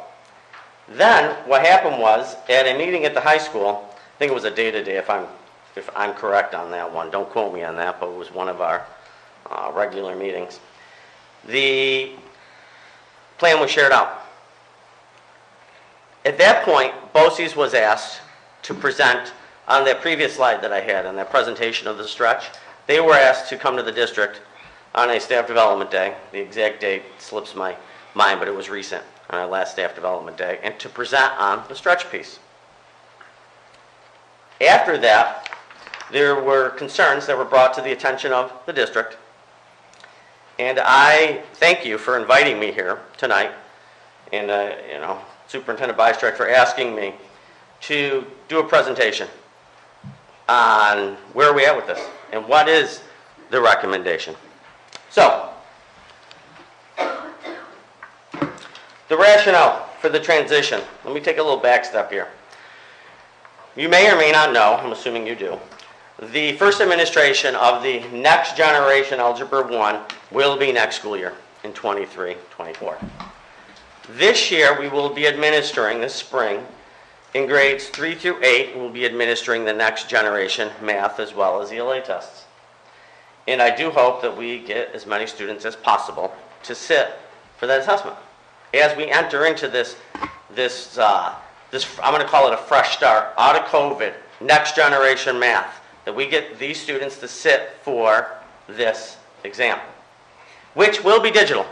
They will not be taking it in what I now call the analog version, which is obviously on paper, even though they will have scratch paper, but that's a whole other presentation. I'm more than happy to come back to do that one.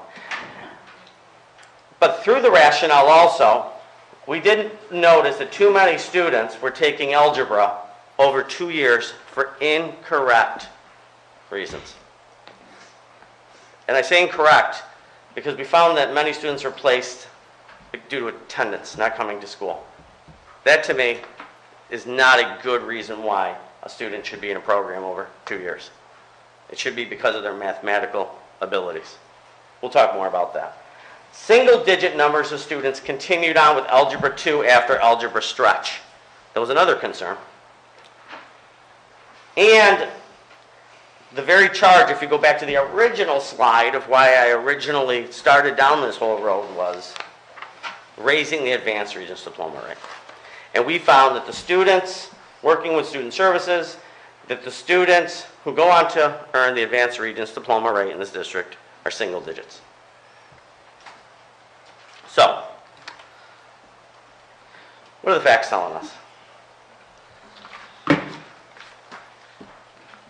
I don't need the glasses. I made the font bigger on this one. Students are not allowed, it's important to know that this isn't an opinion, this is a fact. Students are not allowed to sit for a Regents exam until after they have completed 100% of the course. This is why our Algebra 2 program that we do run over, and we have our teachers here tonight that run that, they know we run that over 3 semesters and not over 4, because we have to make sure that in order to assess the kids in January, we've completed the course. Hence, those kids earn a credit and a half. They don't earn 2 credits for that. And we have another piece that they, and again, I point to the department, fill in quite nicely. I need a point of clarification. Kids take algebra over 2 years, and they only get 1 credit? No. They get 2 credits. Okay. They get 2 credits. It's if they do it over 1 year, because it's based on seat time. If they do it over 1 year and they complete the entire course, Yes. 1 credit. If they take that and stretch that same material out over 2 years, and they have 2 years of seat time, they get 2 credits. Correct. Okay? Why is this relevant, what I just told you? The 1-year program allows them to take the exam in June. So just follow me on this. They start it in the fall. They go through the school year. June comes, they finish the course, period. Teacher says they finished the course. Ms. Double's my student. She's, do you mind if you my student? Thank you. She takes the course. She finishes after a year. She takes it in June. Unfortunately, she fails it. I'm sorry. True. She fails it. She can then go on and take Grad Point, which is a summer program that we offer to our students in the district. She's then eligible to take it again in August. You failed it. Sorry. Failed it again. She fails it again. She's then eligible to go into an AIS room, AIS program, I should say, not necessarily a room, and she's allowed to take it again in January. And now she passes, she's done. She doesn't get a credit and a half. She still gets just a credit. Everything's based on a credit. It's the duration in which you learn the material. She learned the material in 180 minutes a week over 40 weeks. That's the definition of a credit in New York State. So she gets a credit for doing that. Now, Commissioner's Regs, Part 100.5.3.4, and you know what's crazy? I didn't even have to look this up because I keep this on my laptop because I reference this so much, this reg. And this reg specifically says, mathematics, 3 units of credit of mathematics, which shall be at a more advanced level than grade A. I'm going to pause right there. I can't tell you how many places do not follow that, but I'm just going to leave that at that. We do. We follow that. Which shall be at a more advanced level than grade 8, shall meet commencement level learning standards as determined by the commissioner, provided that no more than 2 credits shall be earned for any integrated algebra, geometry, or algebra 2 and trig commencement level math courses.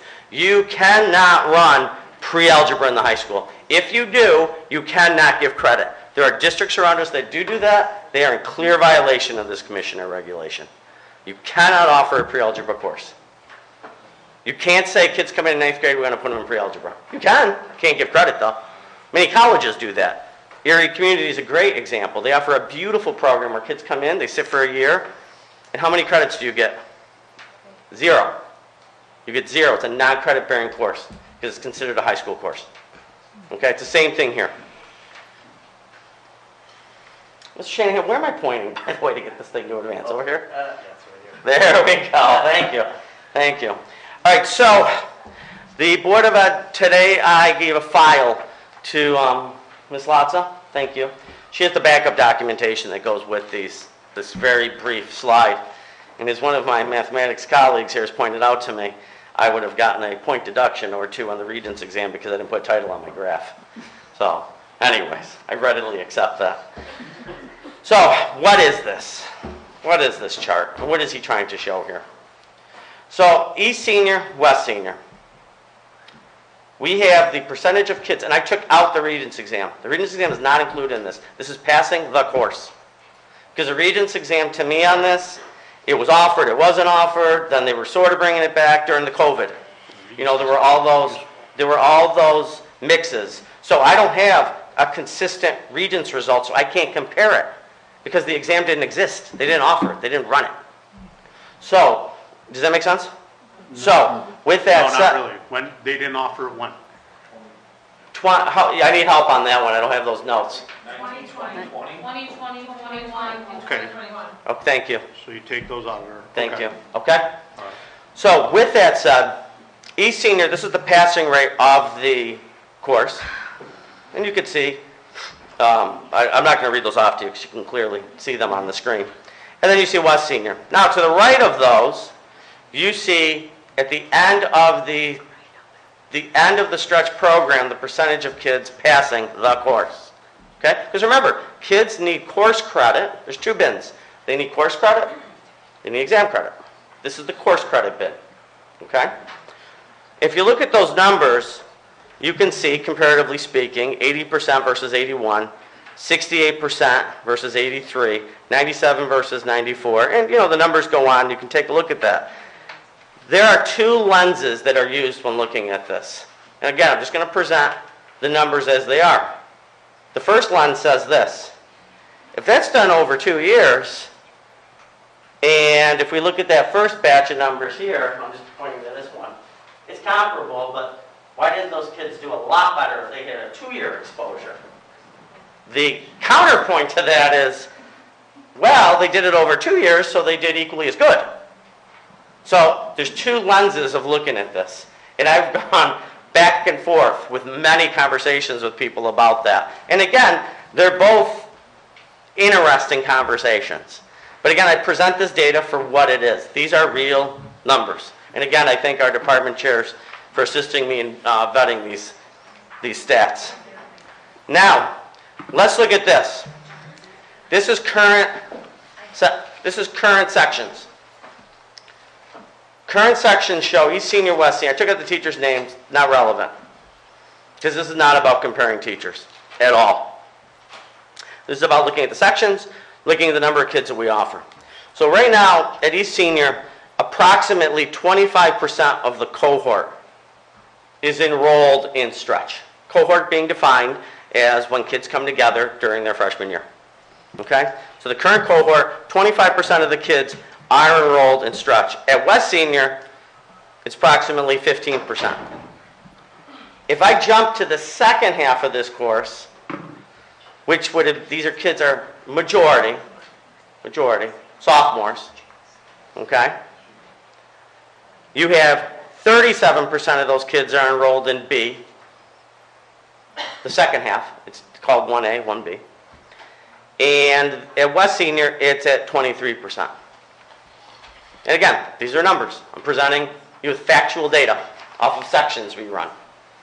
So now, what are the takeaways off of those?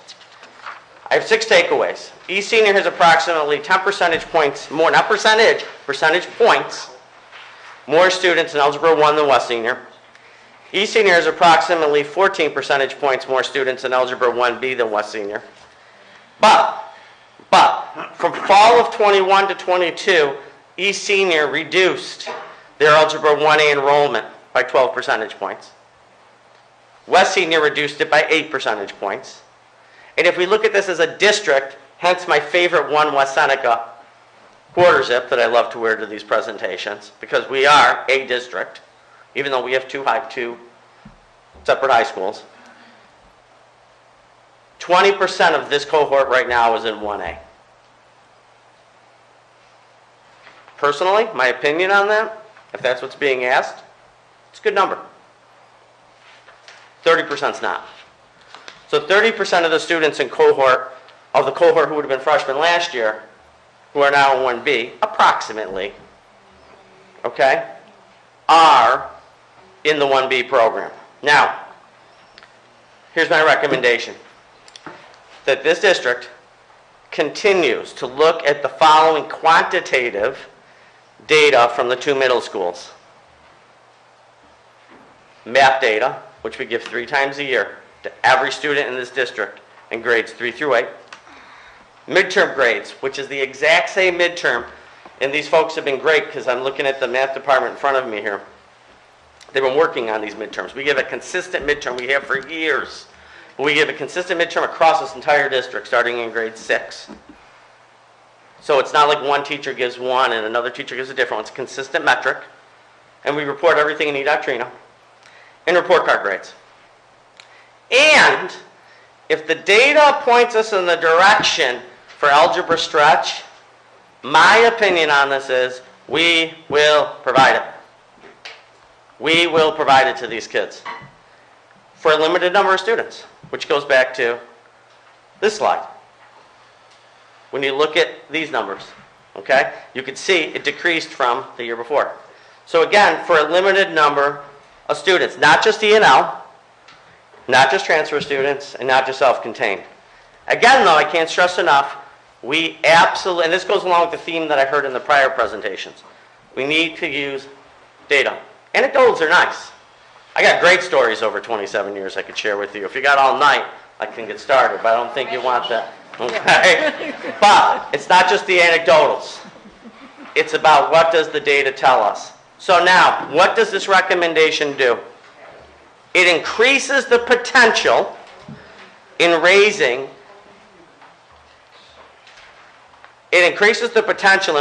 the Advanced Regents diploma rate by having less students in stretch and more students in Algebra 1 going into geometry and Algebra 2. And there's an asterisk, which I want to talk about in a minute there. And it still offers stretch to the students who need it due to mathematical reasons and not attendance reasons and other such reasons. This ultimately does what is in the best interest of the students involved. Why do I have that asterisk? The caution I have here is we need to look at the number of students who are exiting Algebra 1 and going into geometry, then into Algebra 2 to get that Advanced Regents diploma. I don't know if we're necessarily looking at the right group of how to drive up our Advanced Regents diploma by compressing algebra stretch too much. So that's something, and you see I put there, this is another conversation, I'm more than happy to come back for that one. But we need to really take and squeeze and take a good look at how many kids are exiting Algebra 1 to geometry to Algebra 2, because without that, they don't get the Advanced Regents diploma. So that's a conversation certainly for another time. I know I was given limited time to do this. I certainly would have went more in depth on that. But as Mr. Thiel said before, I'm going to take his lead on this. Certainly ask any questions. If I can't answer a question on the spot here, I will certainly let it sit, get the data together. Not let it sit around. Let it ferment. Let it really soak in so I can give you an educated response and a data-driven response on what it is you're looking for. But at this point, if you have any questions, I'm more than happy to feel free. Hello. Hi. How are you? Good, how are you? I'm doing well, thank you. I have a question from a student's perspective. Sure. So, what is the advantage of, say I was in an Algebra 1 course, but I needed extra help. What is the advantage of going straight to geometry if I'm still struggling with that algebra concept and failing the exam? What is the advantage of going straight to geometry to get the advanced diploma if I'm still not understanding the course before? Fair enough, fair question. So there's a couple things at play that I would need a little more information than that from you, okay? One of the things I would be thinking about is, and I'm not expecting you to answer these right now, okay? What year are you? Are you a freshman, sophomore, junior, senior? Are you did you transfer in? Are you an E&L student? Are you a special education student who has an IEP that I need to look at? Those are some things I would need to know. I would need to know how many credits you have accrued, because in order for you to graduate from West Seneca West, I'm going to put my glasses back on there, West Seneca West, you need 3 credits in math, okay? And you need to pass a Regents exam. Not necessarily algebra. That's said a lot. They got to pass algebra. They don't have to pass algebra. They have to pass a Regents exam. Either algebra, geometry, or algebra 2. It just happens to be that algebra is the most common, if you will. So you want to leave here probably when you're 18, most likely, okay? You don't want to be sticking around any longer than that. So part of it is, it's a balancing act. I have to make sure that you can get, if I'm representing West Senior, okay, I have to make sure you can get those 3 credits. And if I just keep waiting for you to pass the test and I don't get you into the next course, per se, that earns credit, you won't have enough credits by the time you're a senior. And guess what? I'm going to have bad news for you and your folks at that time. You're not graduating. Does that make sense? Yeah, I was just confused because like if I were to take an Algebra 1 stretch course and take it over freshman and sophomore year. Which would get you, and you passed? In this scenario? Yes. Then you get 2 credits. And then I wouldn't take anything the second half of sophomore year. Because of this stretch course, are you saying it's 2 years? 2 years. Okay. And then I would take geometry, and then I would still advance to Algebra 2 and say I graduated with that. You would get the Advanced Regents diploma, assuming you passed all 3 Regents, Got it. all 3 Regents exams. Got it. And assuming you passed all 3 courses. Okay. Does it make sense? Yes. Okay. Did I answer your question? Yes. Okay. I have a question. Yes. Can you just refresh my memory on when the board had a discussion on increasing advanced Regents diploma rates and students in higher level mathematics? So there was I don't remember the exact date, but when we talked, when I was asked to do a presentation in regards to, I got to think of the date, specifically. Was it last year? It was last year, but I'm trying to remember what month, but it doesn't matter. Math Science Update presentation? Yes, correct. Okay. So with that came a set of questions that I received from the district. Okay. In terms of, here are all the questions that we want answered in our presentation. I see. And within those questions was, how are we going to chip away? And during that night, there was a conversation here in regards to what does that look like? How are we getting more kids to get to achieve at those higher levels? How do we get more kids? We're talking, I remember, AP classes. We're talking, you recall that? So I'm not crazy having this conversation.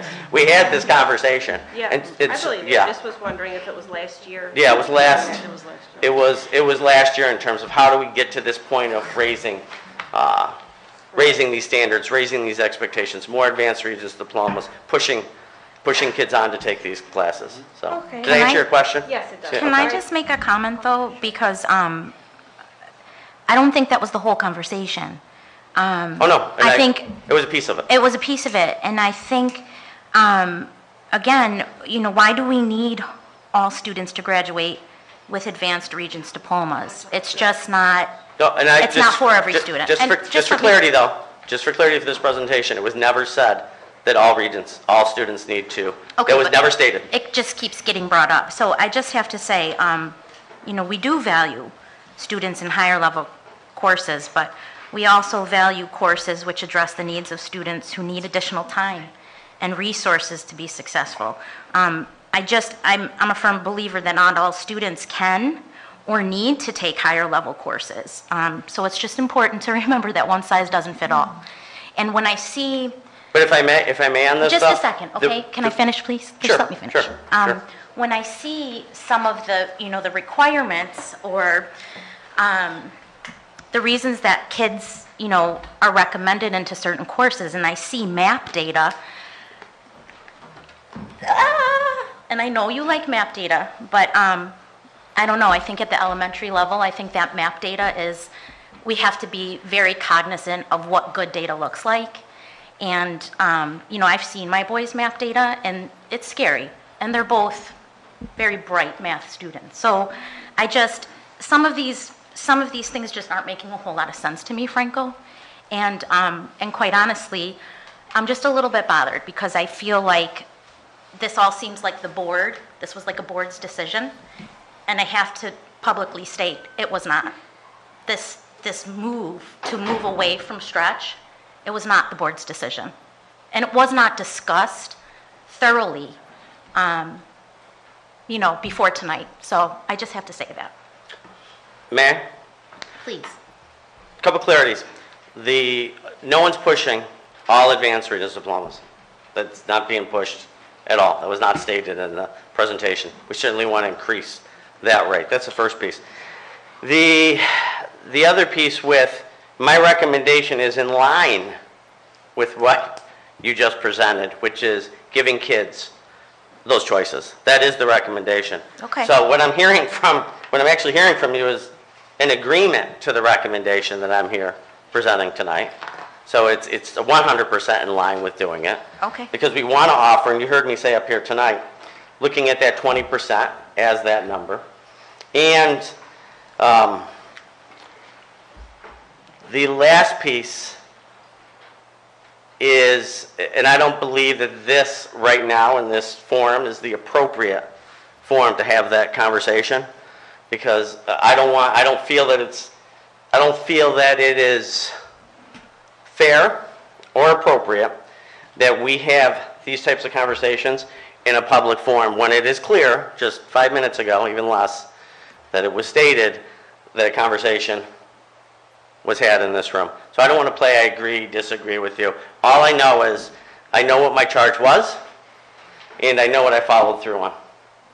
So whether we agree or disagree with that, was crystal clear to me what my charge was with the stretch program. So I would defer to Superintendent Bystrict on this piece. I'm going to say in the big picture, I'm being deferred to, so I would just say in the big picture, I think we want to see, and it has been a constant ongoing discussion, we'd like to challenge students to the extent that we can. So I think as far as what Franco's referring to in terms of the number of kids that we're going to refer to the stretch program, I've heard it said as well that we referred maybe too many kids. I think we need to maybe take a harder look at who we're referring to that program. I think it's important that we challenge kids. I would agree, Frank. Not everybody needs to get an advanced designation diploma, but I think we should always be asking the question, how can we challenge kids more? So, and I think it stems from that. Well, wouldn't the way of getting there would eliminate the need for it rather than taking the course away? When are kids identified to be accelerated in math? That is an excellent point. So what we've done now is we identify those kids in 6th grade. Okay, so we should, at 6th grade, we should be identifying kids that might fall into the area that need to are going to eventually end up in stretch. We start that conversation. You got a middle school problem here. You don't have a high school Correct. So what we've done is, and I thank you and your support for this. You saw on the previous slide. We have labs now put in place that we're using our COVID money for. But you don't have kids that are they automatically connected to that? Are they automatically connected? If a kid's identified, they go to math lab? They go to math lab? They go to math AIS. They go to math AIS if they're identified. But it's not their teacher? No, correct. Okay. Now, in some cases it is. I don't want to say in all cases. In some cases they may see the same teacher. How else are they identified to go into AIS at the elementary? If not, well, I would love to. Elementary or middle school? Elementary, I'm asking, yeah. So we look at, now, map data, it was pointed out, so I'm gonna just make a comment back to, do I love map data? I love all data. Not just map data, I love all data. And one data set that we don't have enough of is state exam data. The 3 through 8 opt-out rate is too high in this district. So what happens is we don't have enough of that data, so it forces us to use map data, it forces us to use report card data. So what happens is when we actually want to pull state exam data, we don't have it. I'm going to push back on that because you have built common assessments. Correct. Right? And you can choose the standards. You choose the standards that you know need to be covered. You don't need state data. You can create your own data without that state. Which we do. We do, but I'd like that comparative measure. What do you need that for? What do you need state data? Because I want to compare it against the other 250,000 kids who sit for the test, which I don't have. All right, I have a final question. Are you offering stretch algebra next year? Yes. How many sections? Do you know yet? Well, I won't know the number of sections because it's driven off of how many kids need it. So we're going to look at, we'll get map data, we'll get report card data, we'll get, I'm missing a data point that I have written down there, midterm data, and we will talk like we do every year to the 8th grade teachers.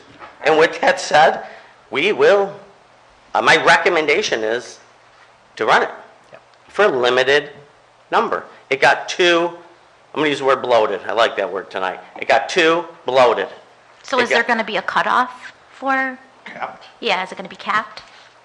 I would like to see that if we can realistically look at that 20% mark, which you've heard me now reference a couple times, I think that is a reasonable number to start getting into the majority of our kids. I shouldn't say majority, that's not accurate, but high 30s. I just feel that's too high. I think our students are capable of more. I just do. Because remember this too. How many other courses are stretch programs throughout the district? I just want you to stop on that for a second. And I want you to really let that sink in. How many other courses are stretch? Is there stretch?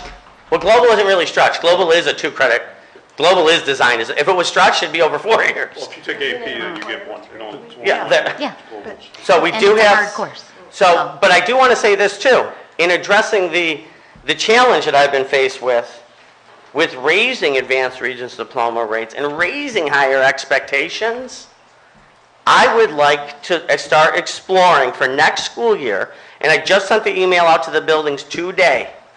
Okay, the department hasn't seen it yet, but I'd like to see kids go from our algebra in 8th grade to an honors geometry, to resurrect that and bring that back, to give those kids on the opposite end of math challenges, okay? Yeah, this doesn't affect our advanced placement with universities and so forth. This is different. I This mean, is different. in our This is other- different. Yeah, because in our other subjects, they, my girls I know, had a lot of credits already in the university. when Sure, they left. Yeah. and that would be an option. But I'd like to see us move down the pathway of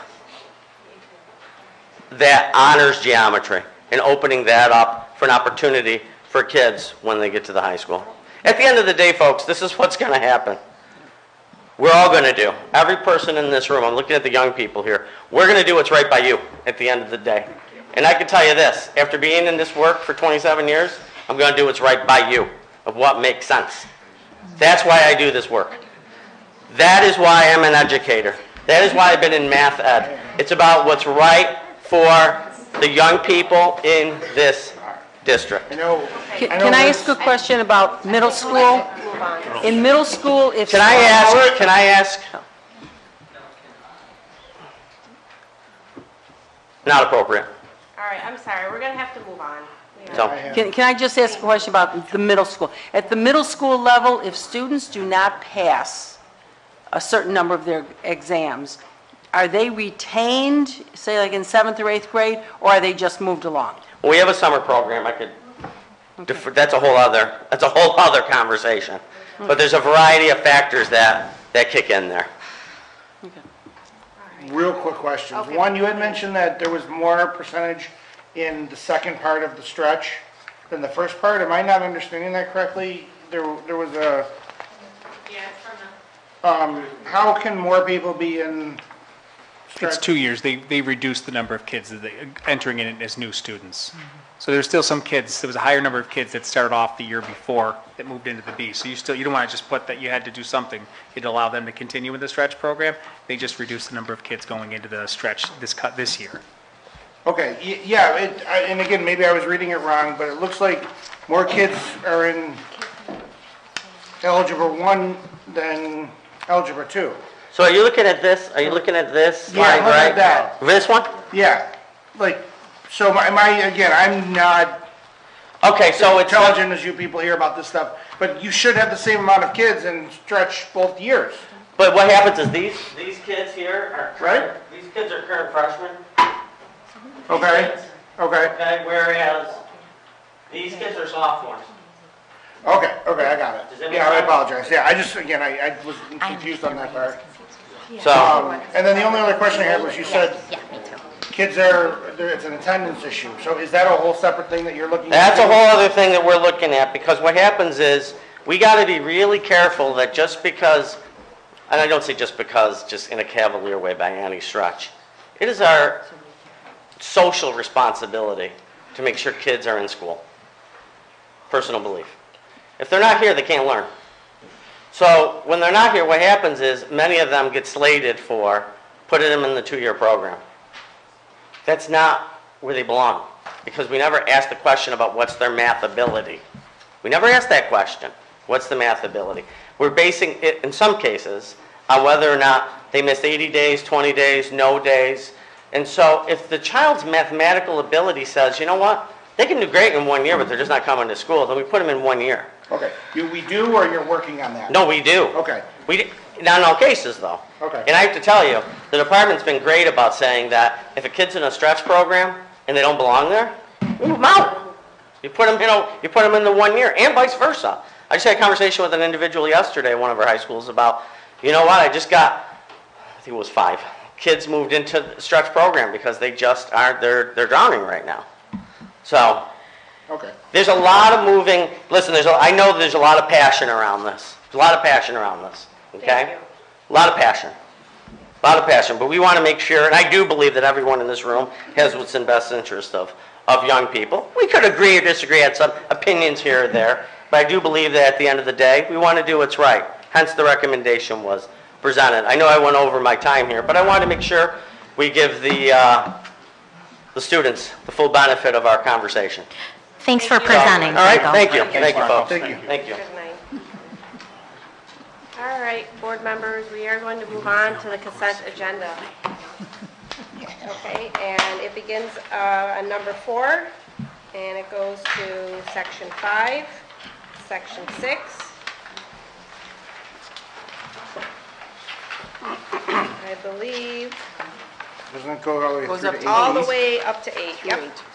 5 through 8. So I will give you all a moment to look through that. It is our personnel, our coaching appointments, our Committee of Special Education reports, and we will end there, and we will do a separate vote on new business. So I'll give you a minute. Do you need a minute, Jan? I'll start with a... Yeah, I just need I have a motion and a second, and then no discussion, and we vote. Is that okay? Yeah. Can I have a motion, please? I'll make a motion to move on 4A through 8B consent. Okay, can I have a second? I'll please? second. Diane seconds. All in favor? Aye. Anyone opposed? Nope. Okay, passes 6-0. All right, so we are on to 9, new business. All right, so we have a donation, our budget calendar, which I hope everyone had a chance to look at. Our fund balance is in there. Oops, sorry, that's executive. Some resolutions for BOCE's hardware and phones. So can I have a motion for 9A through 9D? I'll make a motion. All right, Molly. I'll second. Vince, second. Any discussion? All in favor? Aye. Any opposed? Nope, passes 6-0. All right, I'd like to do E separately. This is a contract for our Assistant Superintendent of Education, Exceptional Education. May I have a motion for that? I'd I'll like make, to... Okay, I'm going to go with Diane. Diane makes a motion. May I have a second? I'll second. Molly seconds. Any discussion? No? I'd just like to say thank you to Mrs. Fowler, and, we're happy to have you on for another 5 years. Thank you for your service to our district. And Thank you, Mrs. Fowler.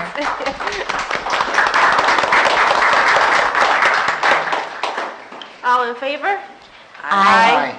All right, passes 6-0. All right, let's do F, G, and H together, please. This is the West Indoor Track field trip, or it's actually an invitational competition, sorry. And East Varsity Cheerleading, and an MOA for Worcester Clubs. We have a lot of interest in musicals, so that's good news. I'll move. Yep, okay, Jan's going to move on 9F through 9H. May I have a second? I'll second. Ed seconds. Any discussion? Nope, all in favor? Aye. Aye. Any opposed? Nope, passes 6-0. All right, so we do not have to go over our informational documents. Actually, we go over them, but we don't have to approve them. And we are going to move to board discussion at this time. And we have a few topics on our agenda. If you will move to one of the last pages, actually, you will see. So I wanted to open the floor up for any board members who wanted to talk about anything. But we do have to talk about adding a June work session. So I believe we had asked for some presentations, and our schedule was tight, and we usually do a, we honor the retirees. Yeah, we honor the retirees, so and also possibly our top 10, but we're thinking to move those as well. So I was hoping people could look at their calendars and add a June work session. Pardon me? For GED kids too. Oh, yes, and our GED kids. Does it have to be a June work session, or could we do it in May? I suppose that's open as well.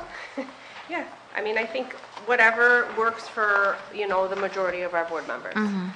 So we have a board meeting, I believe, May 2nd? May 2nd. Yeah, that's the budget hearing. Yeah, it's the budget hearing. June's riddled with different activities district-wide. I know, that's why I was just thinking May. I would be more comfortable seeing a calendar before. Yeah. Before making a decision? Okay, well, would you be able to just give me some days I could possibly look at? Sure. Just a few days. Can I have some days in June as well? Because I usually go away the last week of May. Do you? I do, for Memorial Day. Okay. So, but we can always have a meeting without me, you just have to run it, Molly. Wink, wink. I vote June. Well, it's okay. We're talking about this is when we would do the honorary three. Yeah. I wonder if we had it a little earlier, would we have maybe more attendance too? I don't know. I don't know. May's okay, so you go away the...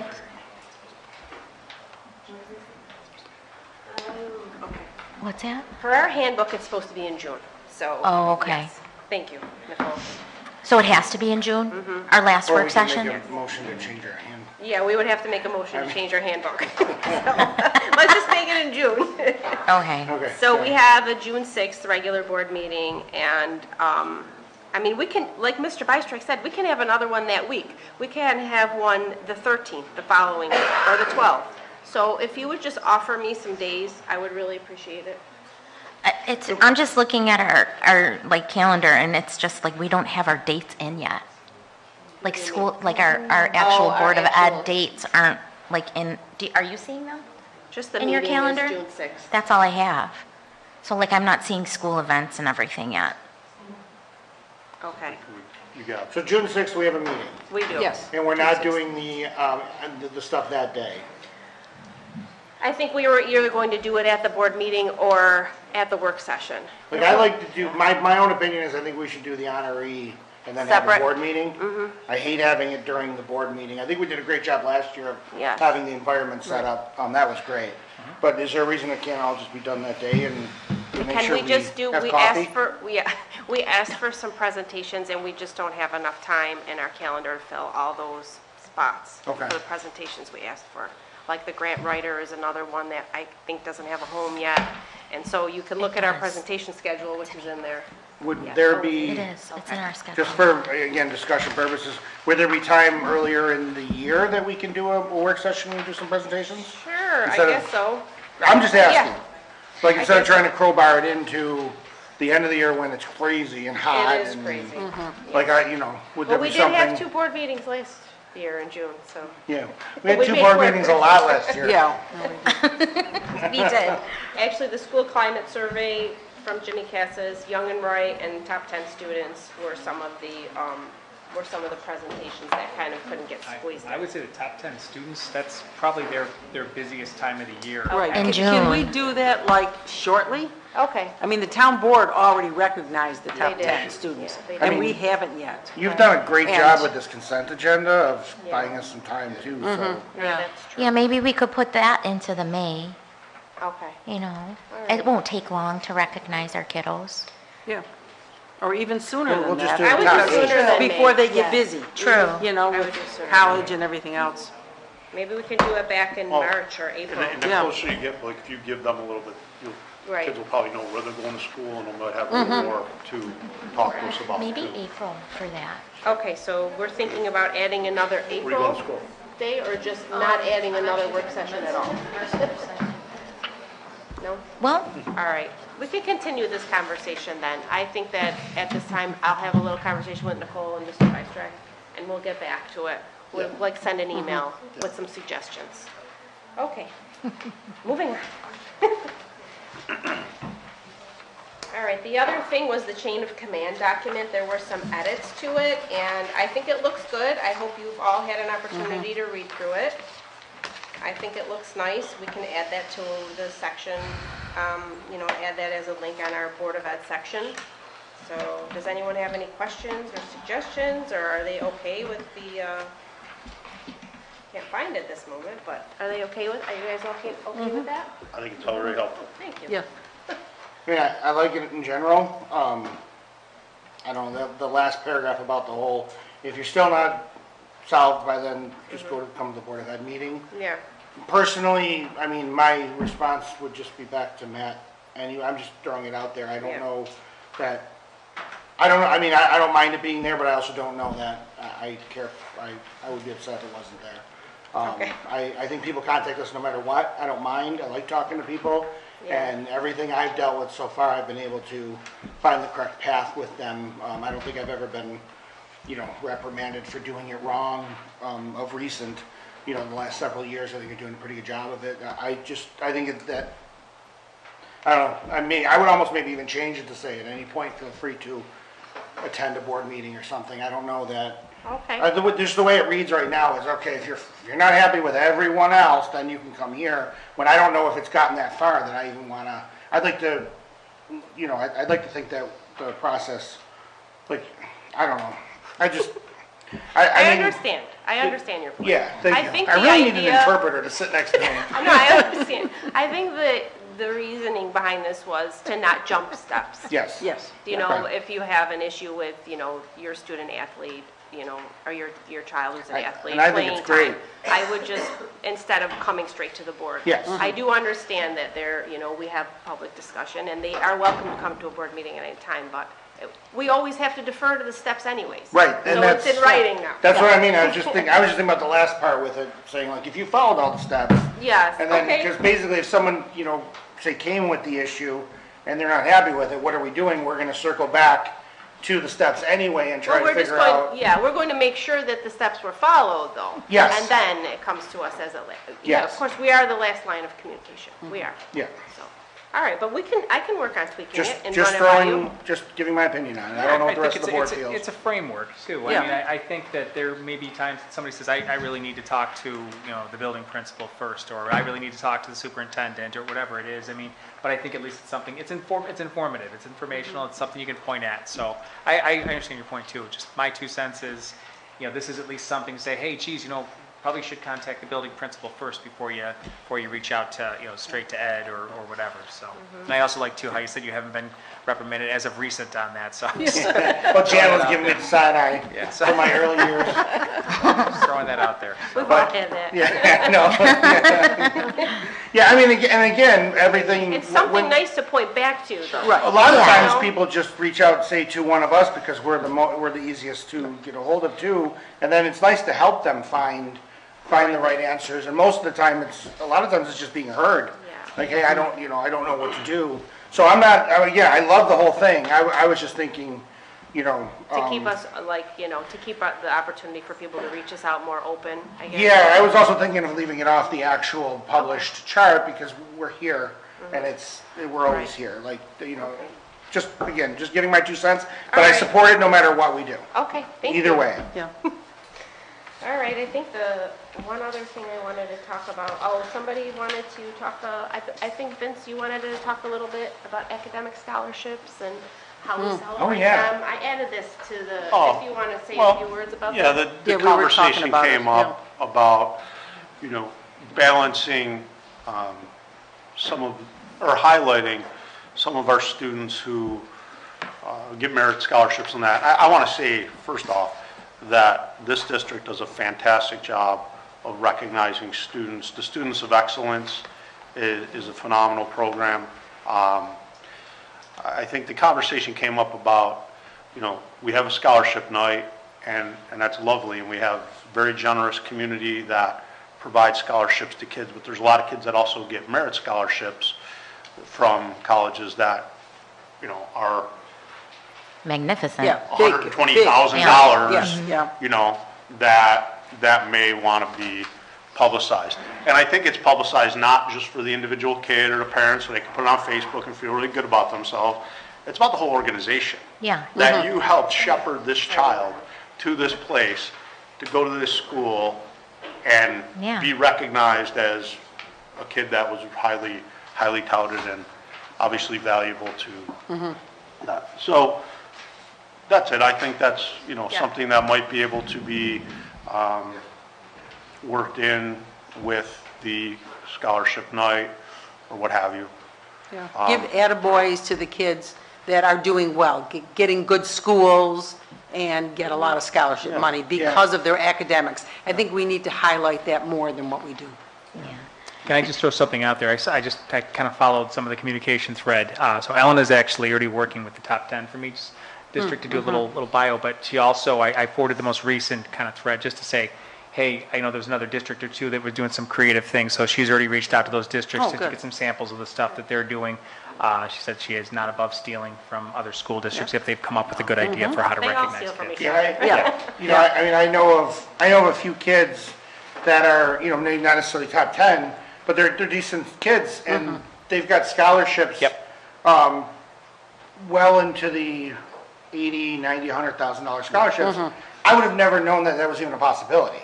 I thought scholarships were like $2,000, $5,000. So like when I hear about that, I'm like, wow, how come we didn't? Well, that's when they did have scholarships like that. We're in college, but college might cost $5. Not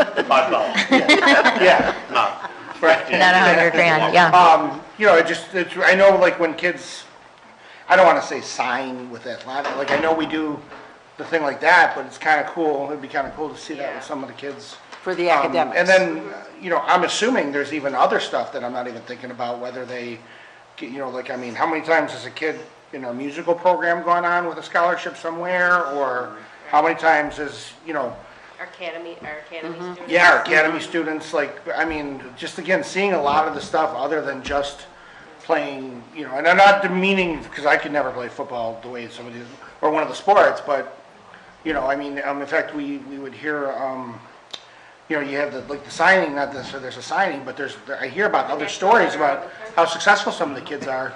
And that goes back to all my tracking and alumni too. Yeah, National Technical Honor Society just inducted some of our students, a good number of our students on East and West Side, probably 7 on each side. So, yeah, those are kids that definitely should be brought in this room and congratulated to inspire others to follow that path. Yeah, and I think putting it on social media is important because everybody seems to share it, and that's where people get their I'm information really from. impressed with what our district does, the graduation with the kids who do the military.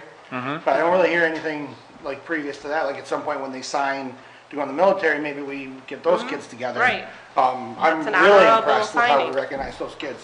What I would maybe recommend then, and I think I already have some ideas to work on, but just what are the areas that kids get recognized for? So maybe it's just kind of a list of things, and then just, because you're right, it's not always the kid that's got the 99.999 average at the end. Sometimes it's kids that, you know, grind away and, you know, and maybe the grades are good, but they're not stellar, but yet they're being recognized for something else. I know when students of excellence first started, sometimes the kids, you know, would you know, it wasn't the academics that they were necessarily being recommended for, it's other areas of functioning, so. That's where I think the Students of Excellence is a really good program. It's a program that other schools shouldn't be stealing from us, because you are recognizing kids that are doing great community things in the community, starting their own businesses, so on and so forth. So I say that's great. I think we can probably do a little bit more too, though. Agreed. Agreed, that sounds good. Great. All right, would anyone else like to offer any discussion while you have the floor? I did have a couple. I just wanted to know if we were going to make public that we're putting TOSAs in place for at our elementary schools, and I had a couple questions regarding that. So, Sure. Yeah, it's not a secret, definitely. So we've worked at our elementary buildings. It was identified that some of our folks, our administrators, need some additional support to be instructional leaders in the buildings. So we had some extensive meetings, with the elementary principals about that. Actually received some information and feedback from our elementary teachers as well. Really just kind of corroborating that, things have really, kind of been a little busy since COVID hit, and we're trying to get back to the sense of normal and calmness in the buildings. So we worked over the past probably month or so to identify people. There was a posting that went out there for people that were interested in being a TOSA stands for Teacher on Special Assignment. Our tech integrators are TOSAs. I was actually a TOSA in this building at one point, but basically they're serving to help maybe in some cases facilitate things like the response to intervention process in a building. Building principals, especially at the elementary level, don't have a whole lot of infrastructure. They just don't in terms of additional support. They don't, they have a social worker, they'll have a psychologist assigned to them. There is a counselor that travels between the buildings, but in many cases there may be a student that might be struggling with something. In addition to helping to move forward, maybe like the RTI process, a student might be struggling with something that requires maybe some conversation with parents or other resources in the child's life to be able to help them manage and navigate through that. Something like that at times can tie up a building principal for a significant period of time, which is pulling them away from doing things like along those lines of being instructional leaders or trying to address other issues that might require, whether it's discipline or whatever. So our TOSA's stepping in. We've used this model before in the past, and it's been effective, but our TOSA's being able to step in. So we've identified 5 people for the 5 elementaries being able to step in and support our administrators in the school and the school as a whole. So this is a pilot just for the rest of this year is what we've looked at. So at this point we've identified the folks, and we're in the process of looking to be able to backfill those positions. So at this point, they haven't actually started assuming any of those responsibilities yet because we want to make sure we don't pull out the ladder with some another support in place.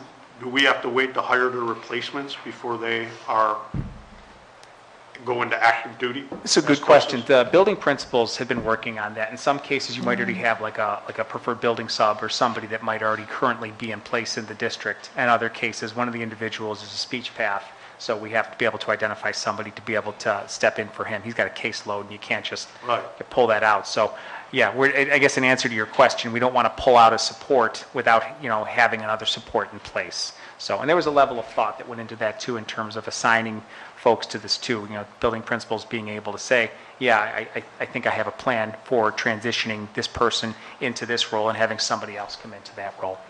So, all right, that's all. Yeah, and I'd just like to say, Ed, Vince, and I were at the facilities meeting, committee meeting yesterday, and it's looking at our buildings, what needs to be done in the buildings, what can wait to be done, what's critical, looking forward to possibly doing another capital improvement project along the way. So just looking at some of those, so that was a very interesting meeting. It's and I appreciate you being there, honestly. It's a little different of a process than maybe we've used in the past, but just having people, and again, there's, there were some teachers over there, we had some folks from CSEA, just trying to have some discussion about what a capital process, what is entailed in a capital process.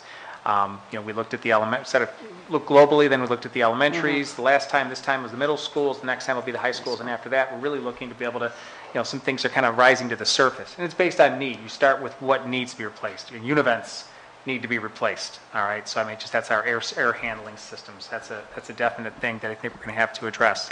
So it's having conversations, Yeah, I think the process is great. I think that we need to be ready for another project. When you kick cans down the road, you end up paying a price. And we know that the years that there wasn't capital improvement projects going came at a cost. That when it came time to make all these repairs, things were much more expensive and the lift was far heavier. So I think it's a good process now to be ready for that next project. To see where the needs are going to be. Yeah. Yeah. Liz, I just have to clarify, I was joking with Franco about failing algebra because I majored in math and music in high school. I posted on Facebook that you failed. I know you did. It's official. That's what I get for knowing you since you were a little Check kid. out transcripts, But, don't worry. but anyway, that's brain compatible learning. Music and math are related. It's Yeah. interesting, Yeah. the sections of the brain, yeah, so, and I did pass. I never doubted you did. Barely. Barely, stop it. Well, I mean, All you right. had the little chalkboard with a piece of chalk. Okay, is there anything else? We gotta get Yeah, we gotta go. All right. Yeah, I do want to go. I would ask that, make a motion to move into executive session to discuss particular individuals and employment history. All right, I'll second. All in favor? All right, do we just need a motion in a second?